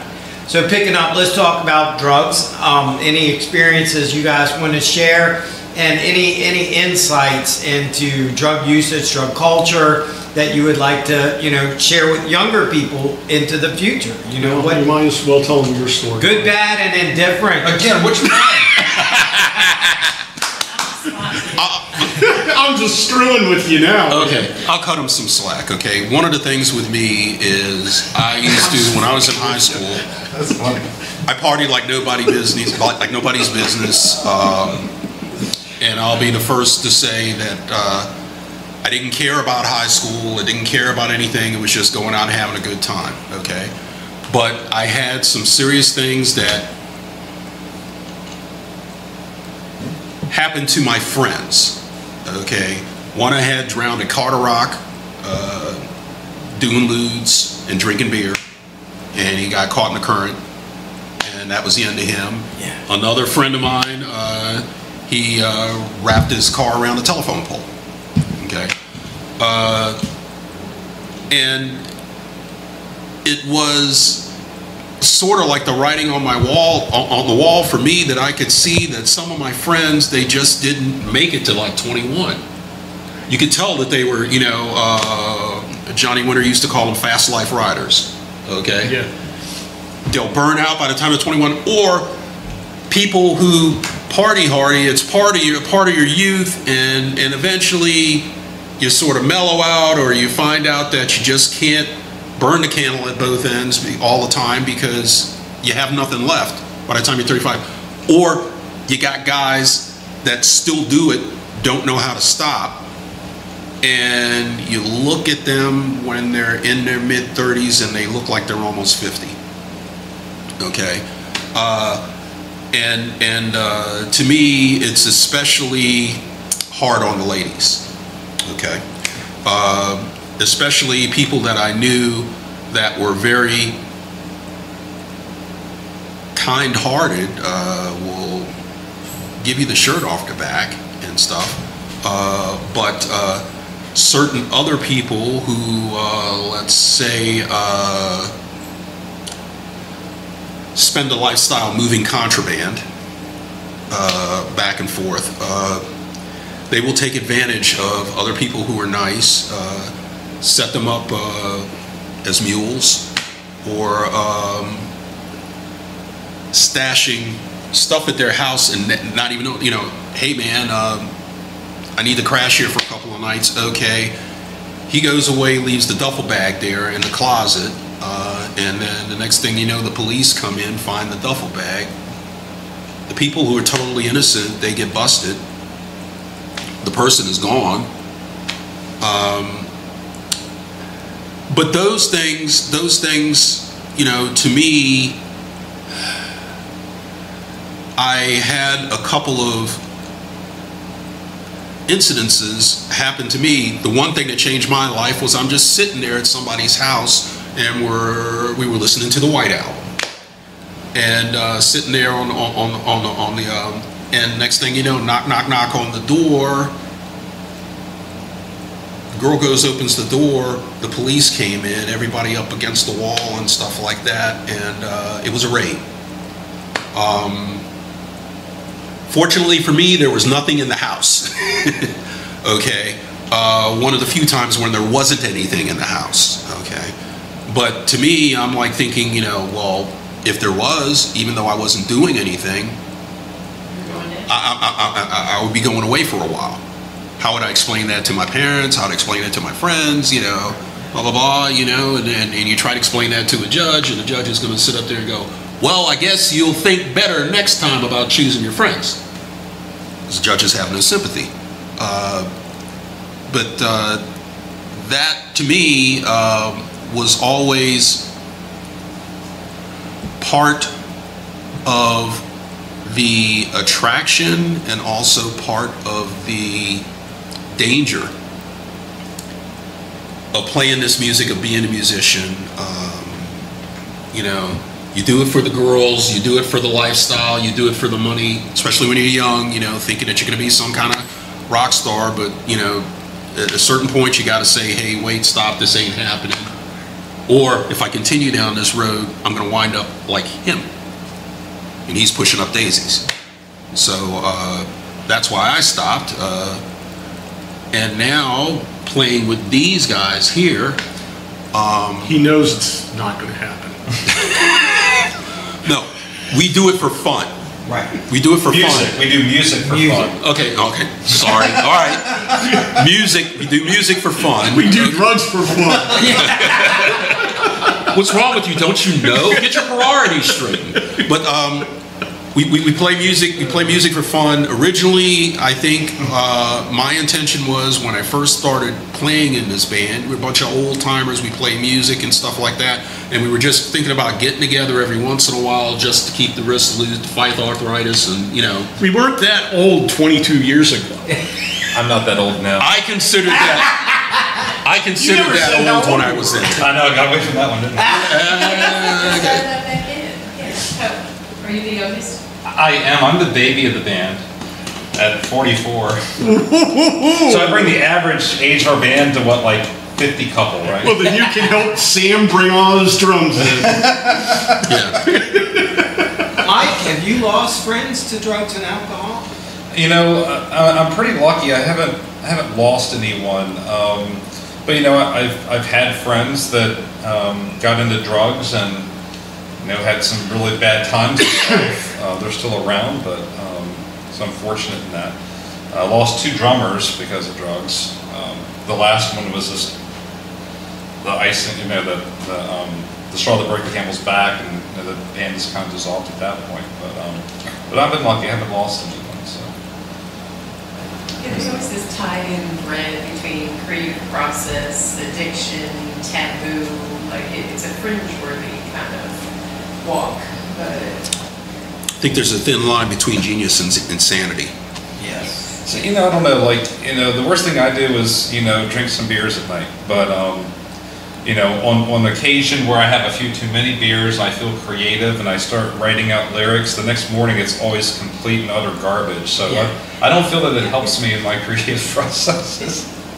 I I think every artist goes through that to where they realize that this actually interferes with my clarity. You know, that this, for me personally as a young artist, and I had a horrible drunk driving accident. I had Chris and Cam Spade in the car and Michelle Lolly.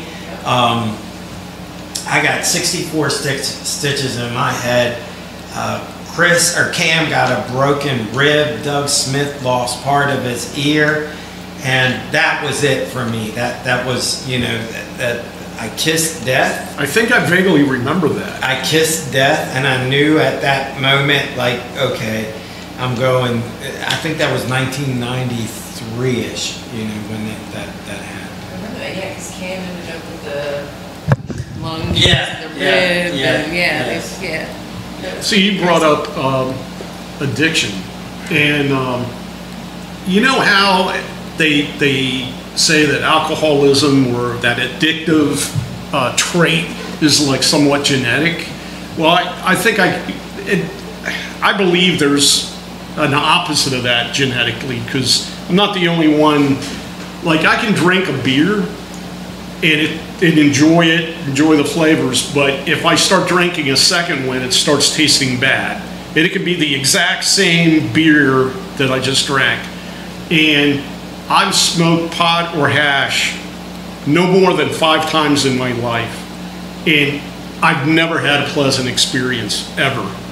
And I never got that addiction thing grab me at all. I've just never been pleased with any of it.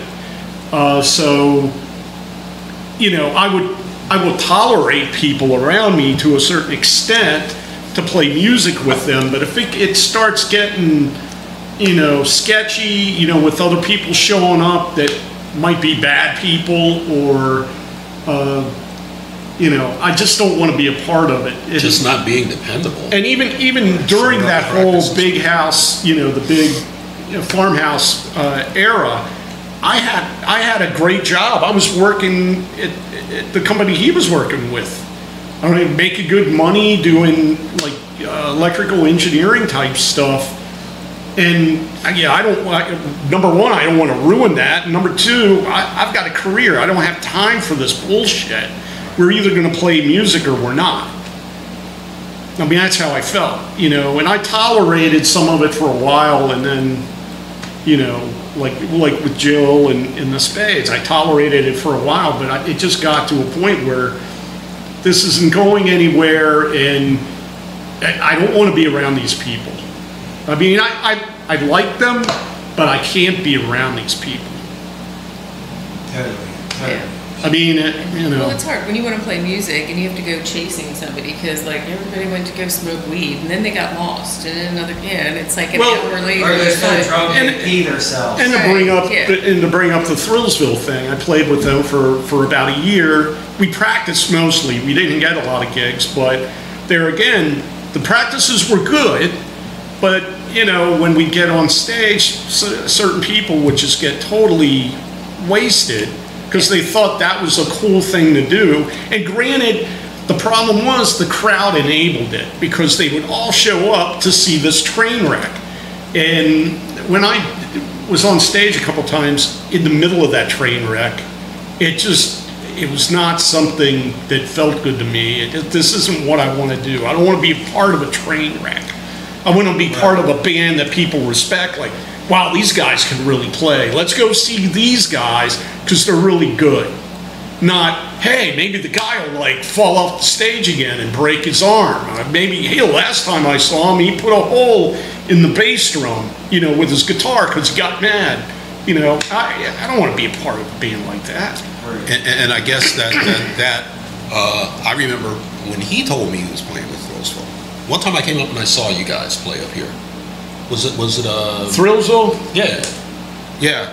Oh yeah, we played in Shepherdstown. Yeah, and I remember going up there, and a certain person who I won't name, okay, was stinking drunk in the band. And I was like, how do I tell my friend that I just saw come up there and play that you need to get rid of this person because he's making you guys look bad? Yeah. And he's what the band is rotating. And he was the center of the band at the time. So like that, but that affected me and colors my outlook when we go and play out and play with other bands now, and they're like getting a tray of shots and playing and drinking on stage and all this stuff, and it's all a party, and it's all like acting a buffoon and playing the role and stuff like that. It makes me not want to play with them, okay?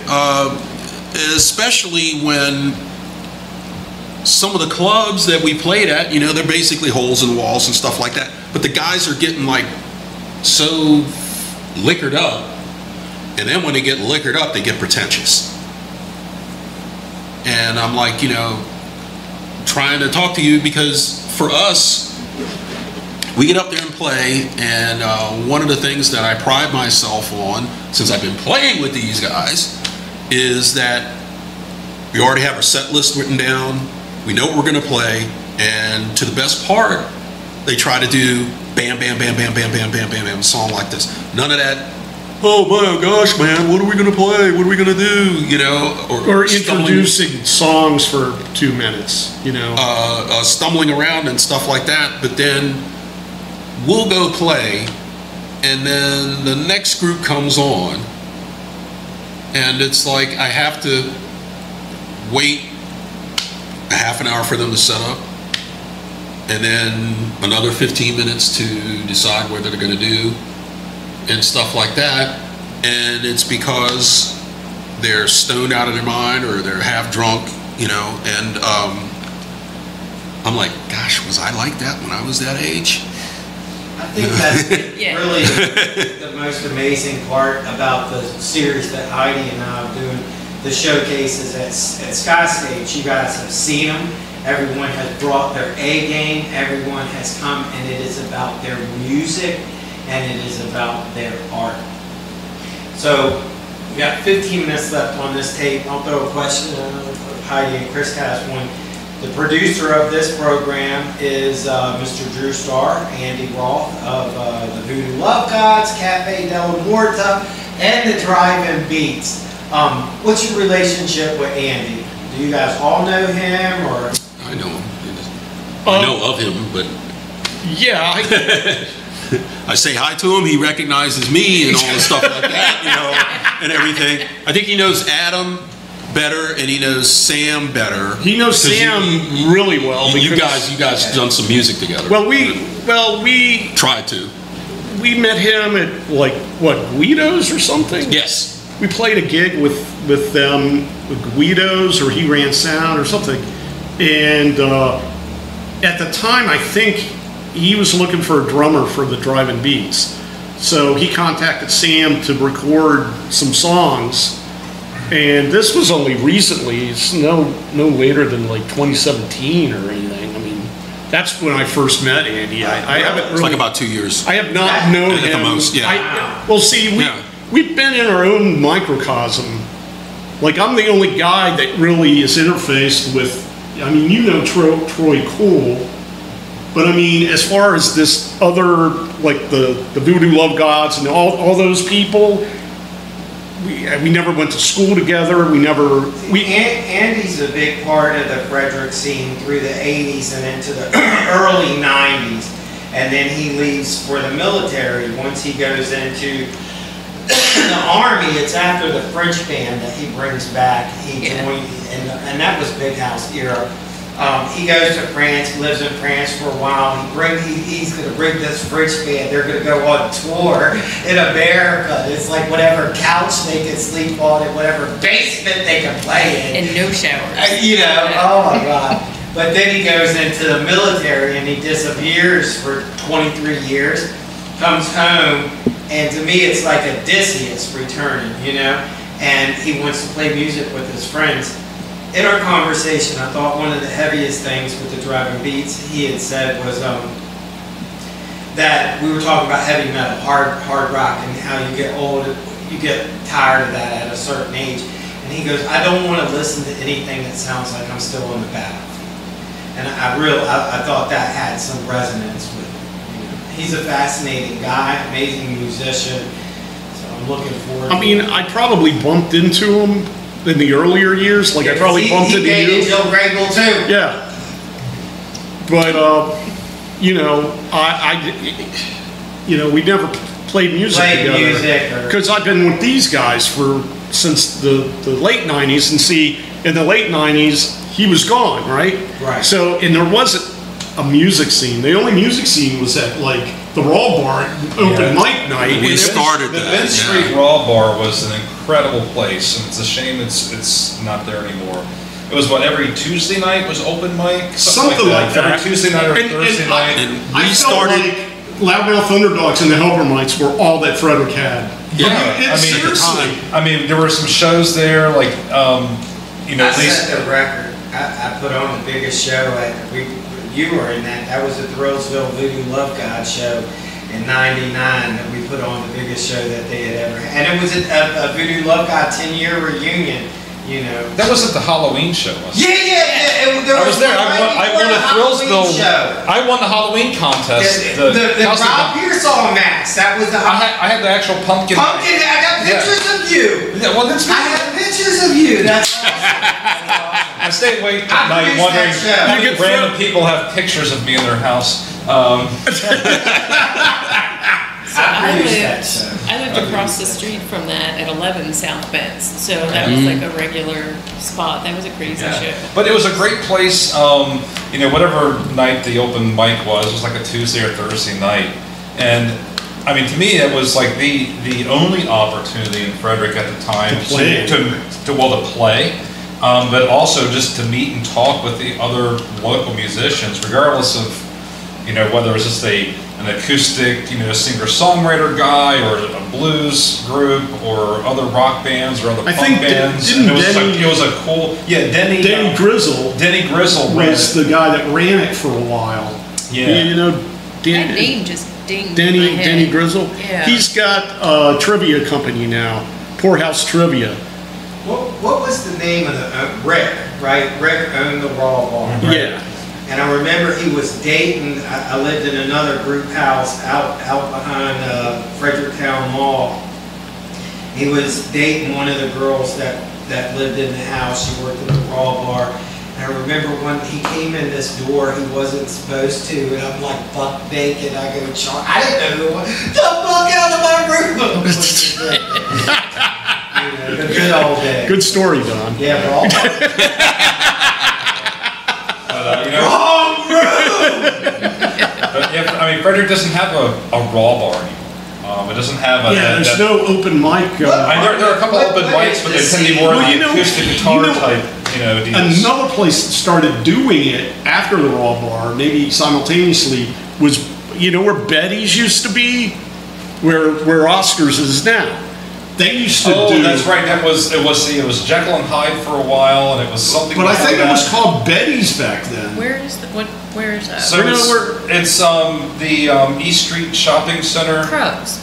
Yeah, Krugs was there. Krugs, yeah. But it was Betty's. It was a diner. Okay. Right, and after that it was Krugs. I think Krugs is what really started the music scene there. Well, they did the metal. They were really into the metal. Remember, we played Krugs. We played Krugs with Dr. Sardonica from the Misfits.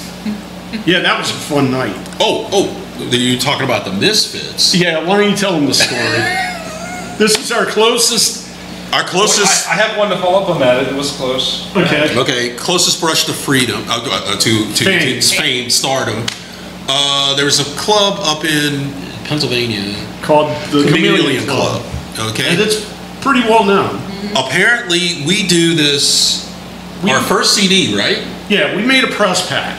And we never had a manager or an agent. We always just do it ourselves. Okay.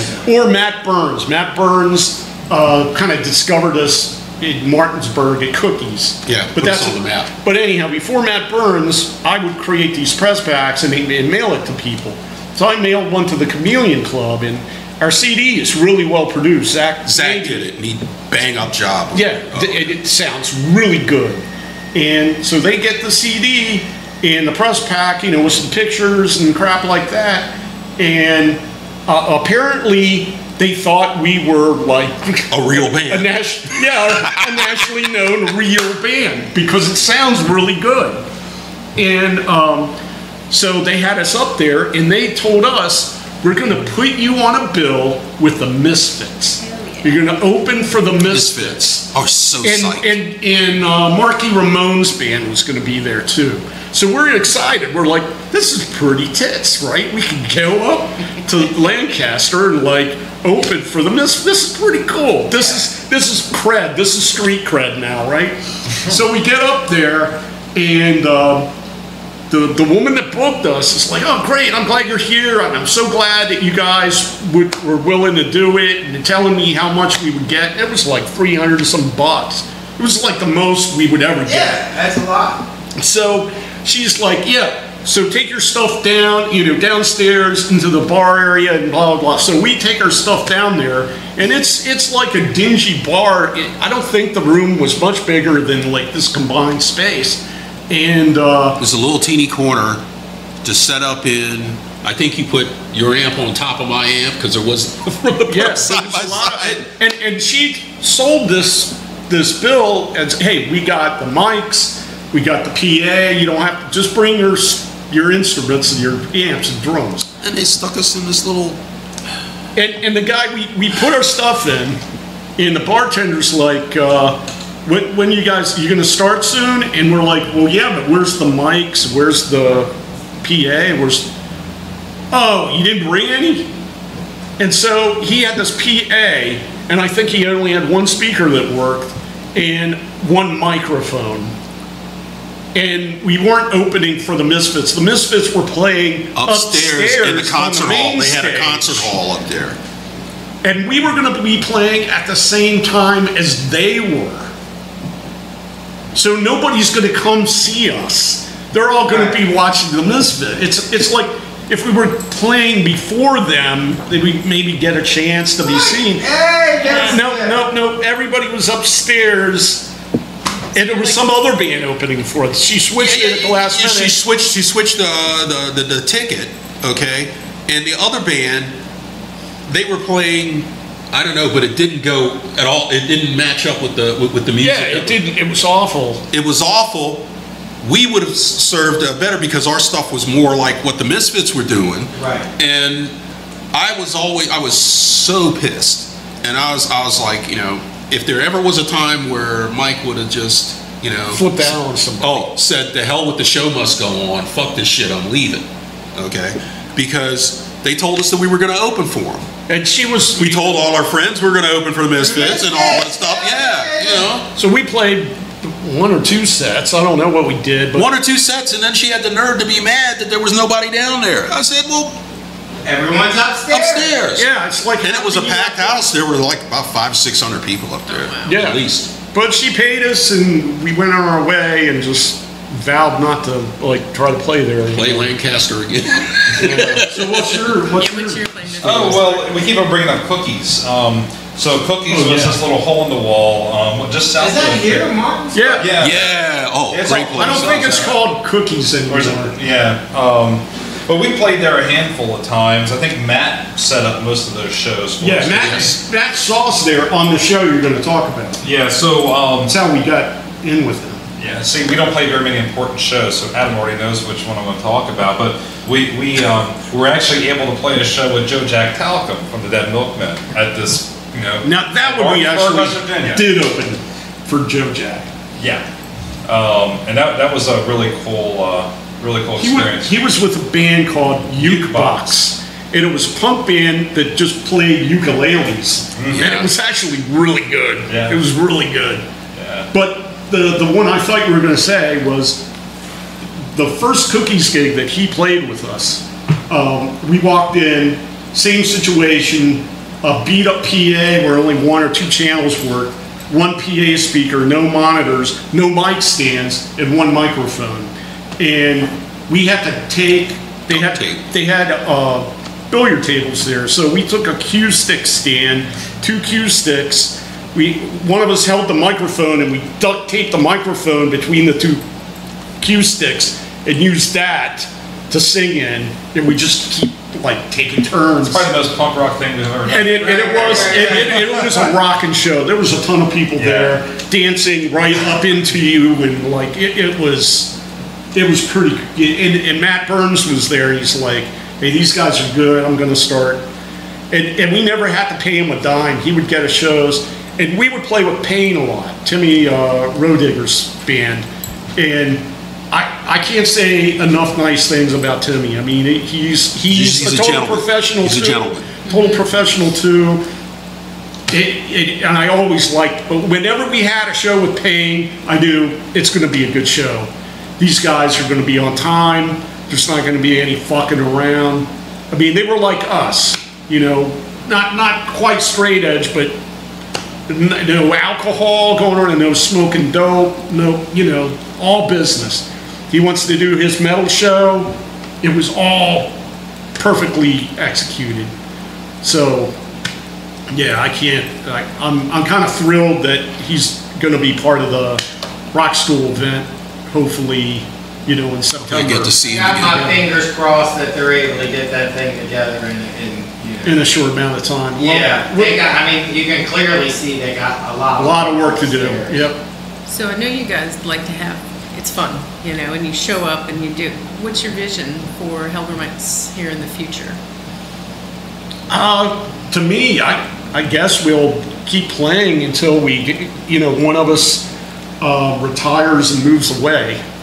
Get the arthritis. Or we can't. I mean, I seriously think that, because he jokes about arthritis, but we all do okay with what we got.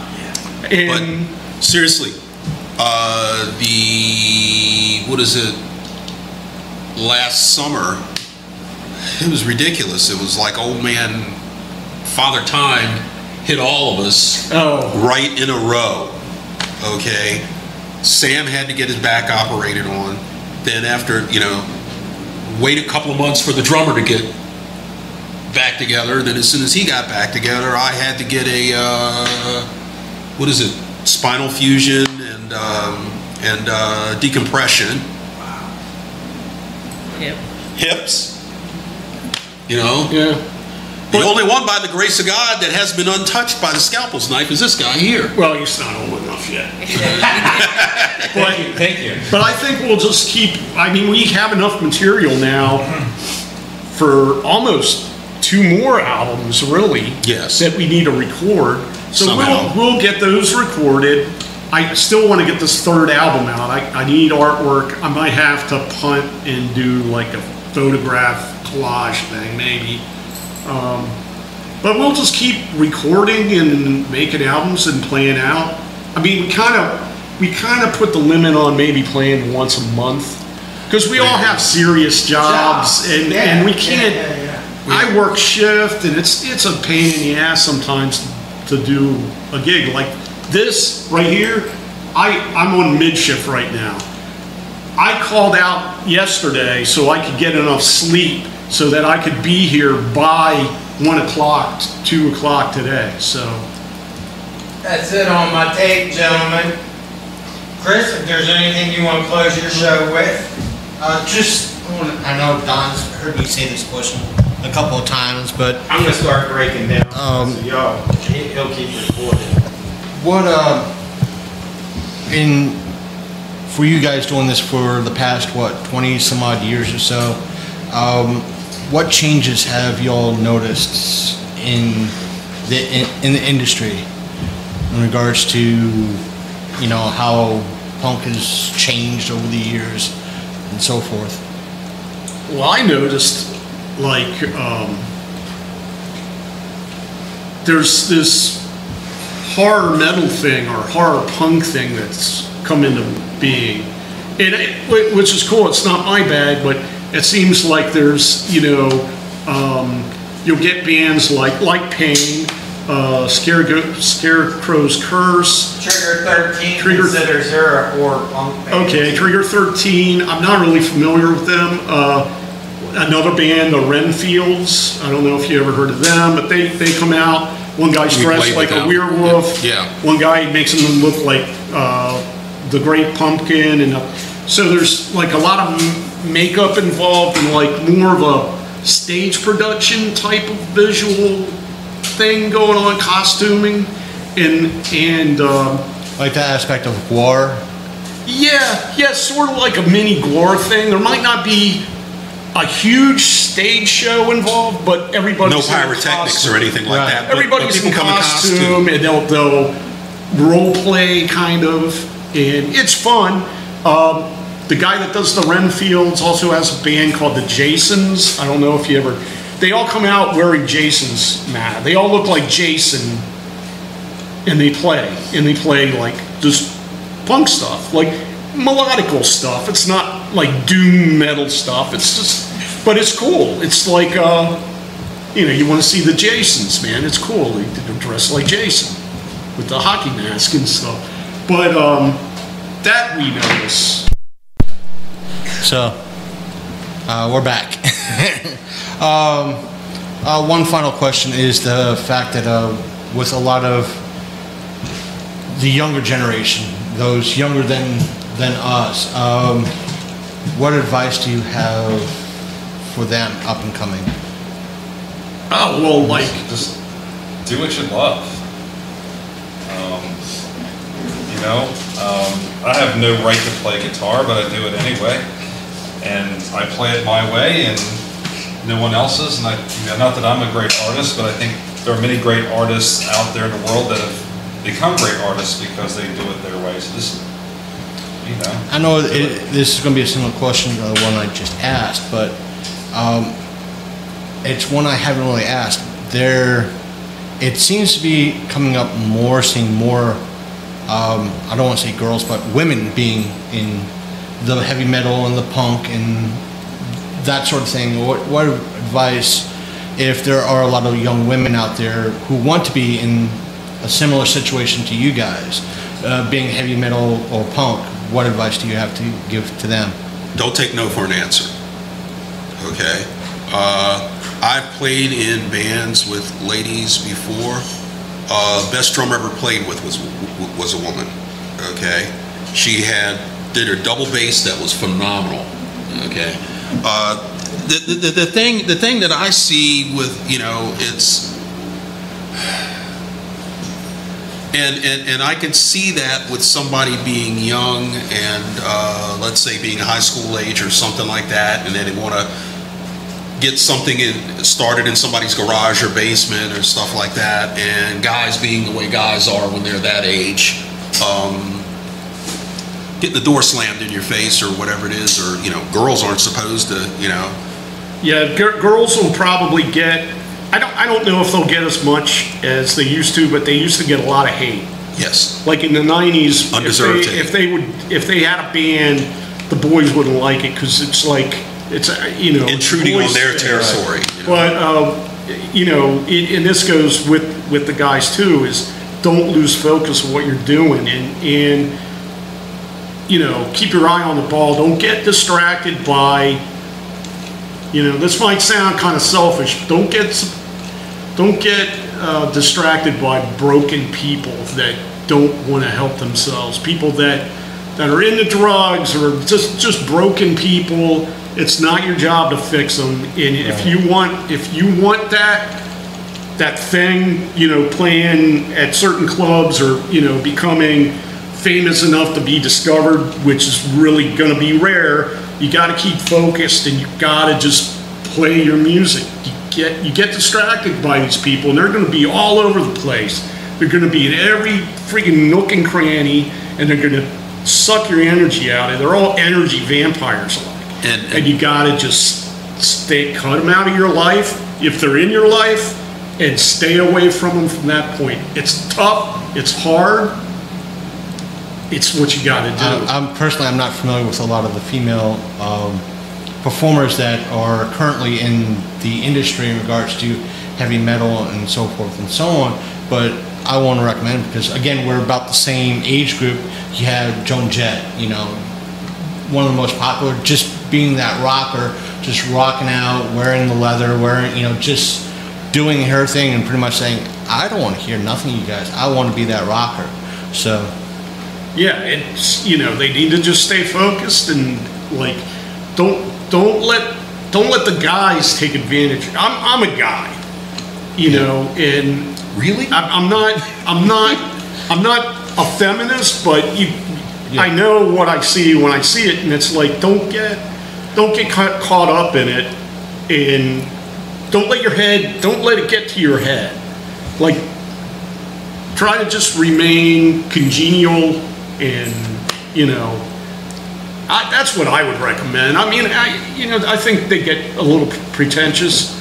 Sometimes they get a little pretentious. One thing I would definitely suggest, if this was my sister I was talking to, okay, is that number one, if you have a dream, a goal that you want to accomplish, you yourself have to decide how far you're going to take it in as far as chasing that dream, okay?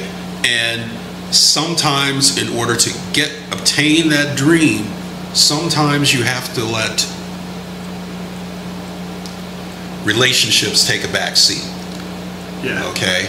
And for some people that's very hard to do. Don't have a boyfriend. Don't have a girlfriend. Because I've seen other women musicians that I played with.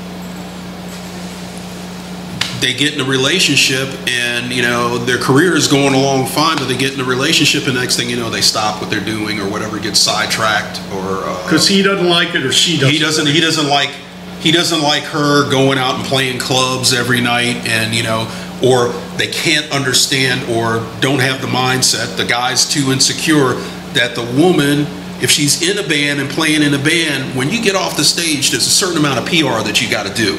Yeah, you got to face the crowd. You got to talk to people. You got to be nice. You got to, you know, be witty, joke and stuff like that. And they're just like, you know, what are you doing talking with that guy? You know, and stuff. She's not trying to pick him up. She's trying to develop her fan base. Yeah, trying to sell the merch. She's selling herself. You know, she's selling herself. She's selling the band, selling the merch. Like you guys probably would too. Trying to sell the merch. Yeah, but nobody comes up to us. But we usually give all of our merch. Nobody talks to me after we play. It's funny, especially as bandmates. They come up to me and say, "Why are you still here?" But thanks for staying. But that's the thing, you know. Sometimes you got and it doesn't matter whether you're a musician or whatever in any career, you know. Sometimes you, my sister's an architect, okay, and sometimes there's a lot of burning the midnight oil, staying late working, not being able to go out with their friends, you know, whatever, because you're trying to do your thing, and you got to get ahead, and there's a very small portion of us that are fortunate enough to be discovered, or to have things just drop in your lap where you didn't have to go and bang on doors and live off of spaghetti and bologna sandwiches and stuff like that, and just play these dive bars, you know, for years until you finally get your chops together so that you are good enough. And I'll just add, you know, just have fun. Have fun. For us, we're sitting here talking about, you know, you got to work hard and you know, do all these things if you're serious about making it. You know, one thing I learned a long time is never make something you love your job, because you don't love it anymore. And I think if someone loves playing music, that's going to come out in what they write and how they play, and I think that love of it's going to help them be successful. Okay, that's pretty much all I got. Don, do you have any follow-ups for the follow-ups? We're good. Heidi? Okay, that's it. Thank you guys. Hellgrammites. All right. Thank you. And I hope you enjoyed that interview with the folks from the Hellgrammites. And I want to thank them for allowing us to record the audio from the interview. Don as well. Thank you so much for including us and the show in on this project. If folks at home, if you have any questions that you would like me to pass on to Don, that you think that he's not asking these bands, please do so by sending us an email at longcoatmafia@gmail.com, or you can leave the question in the comments of the pinned post for this episode on our Facebook page. Or you could DM us the comments and the questions on Twitter. Our Facebook page is facebook.com/The Long Coat Mafia Podcast. While you're there, please, as much as Facebook doesn't like us to say it, hit that like button up top and follow us there. Don't forget to leave a reaction, and if you have any questions, comments, or anything else, please do so in anything that we post. If it's current episode related, please do it in the pinned post for that particular episode. You can also send us a DM on Twitter. Our Twitter handle is Longcoat Mafia. Our Instagram handle is also Longcoat Mafia, and you could also send us email by sending it to longcoatmafia@gmail.com. We do read emails on air. If it's directed at a specific person, or like Don in this case, if you feel like he should be asking a certain type of question, we'll be more than happy to pass it on to Don, or ask it ourselves if we are at another one of these interviews that Don is doing. So, that being said, for those of you that are listening to this via somebody else playing it, we are on your desktop. If you have an internet connection, you're able to find us on, at least for the moment, iTunes or whatever Apple is using right now to get the podcast. It could be their own desktop version of Apple Podcasts. We are also available on Spotify, Stitcher Radio, and our main website, which is thelongcoatmafia.podbean.com, and you're able to download any of our episodes going back to the beginning. That means you could hear the Drive-In Beats episode that Don mentioned, I should say, the folks from the Hellgrammites mentioned, or I think it was Don mentioned in this episode. You could go back and download that episode and hear that interview, or the interview with Trigger 13, which was last week's episode, if you missed that. So check out all these episodes that we're doing in regards to the documenting the Frederick Underground with Don Ramirez. So where else? We're also on YouTube. That's right. You can listen to these episodes on YouTube. Even though there's no video attached to them, there'll be a static image, but you're able to listen to us. Just search for Longcoat Mafia on YouTube. Actually, the Longcoat Mafia podcast on YouTube, to be more specific. That way, we're closer to the top, and you don't get those stupid crazies and their videos. But a lot of our videos should be close to the top as well. So while you're on YouTube, hit that subscribe button. We have loads of videos there. We got 2 videos that we have to post up from this past weekend, one of which is containing a visual clip of this interview in regards to the Hellgrammites, and another one is that we were at the local beer festival again this year. We didn't partake, but we were there documenting everything, so please stay tuned to our YouTube channel. While you're there, hit that subscribe button, and if you like any of the videos that we show you, hit that like button into there as well, and make a comment down below if need be, especially if you're listening to this episode on YouTube. So, don't forget that we do, if I haven't mentioned it already, we do have an Instagram account. That way you can see where we are, what we're doing, what we're documenting. And our Instagram handle is Longcoat Mafia. So go there and check us out.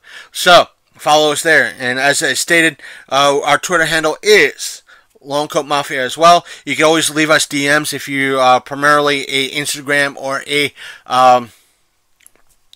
Twitter user, and we'll read those direct messages on the air. Please give us a message, at least a detailed message of what you're trying to do. That way we don't think you're one of those stupid spammers that keep messaging us on either Instagram or on Twitter.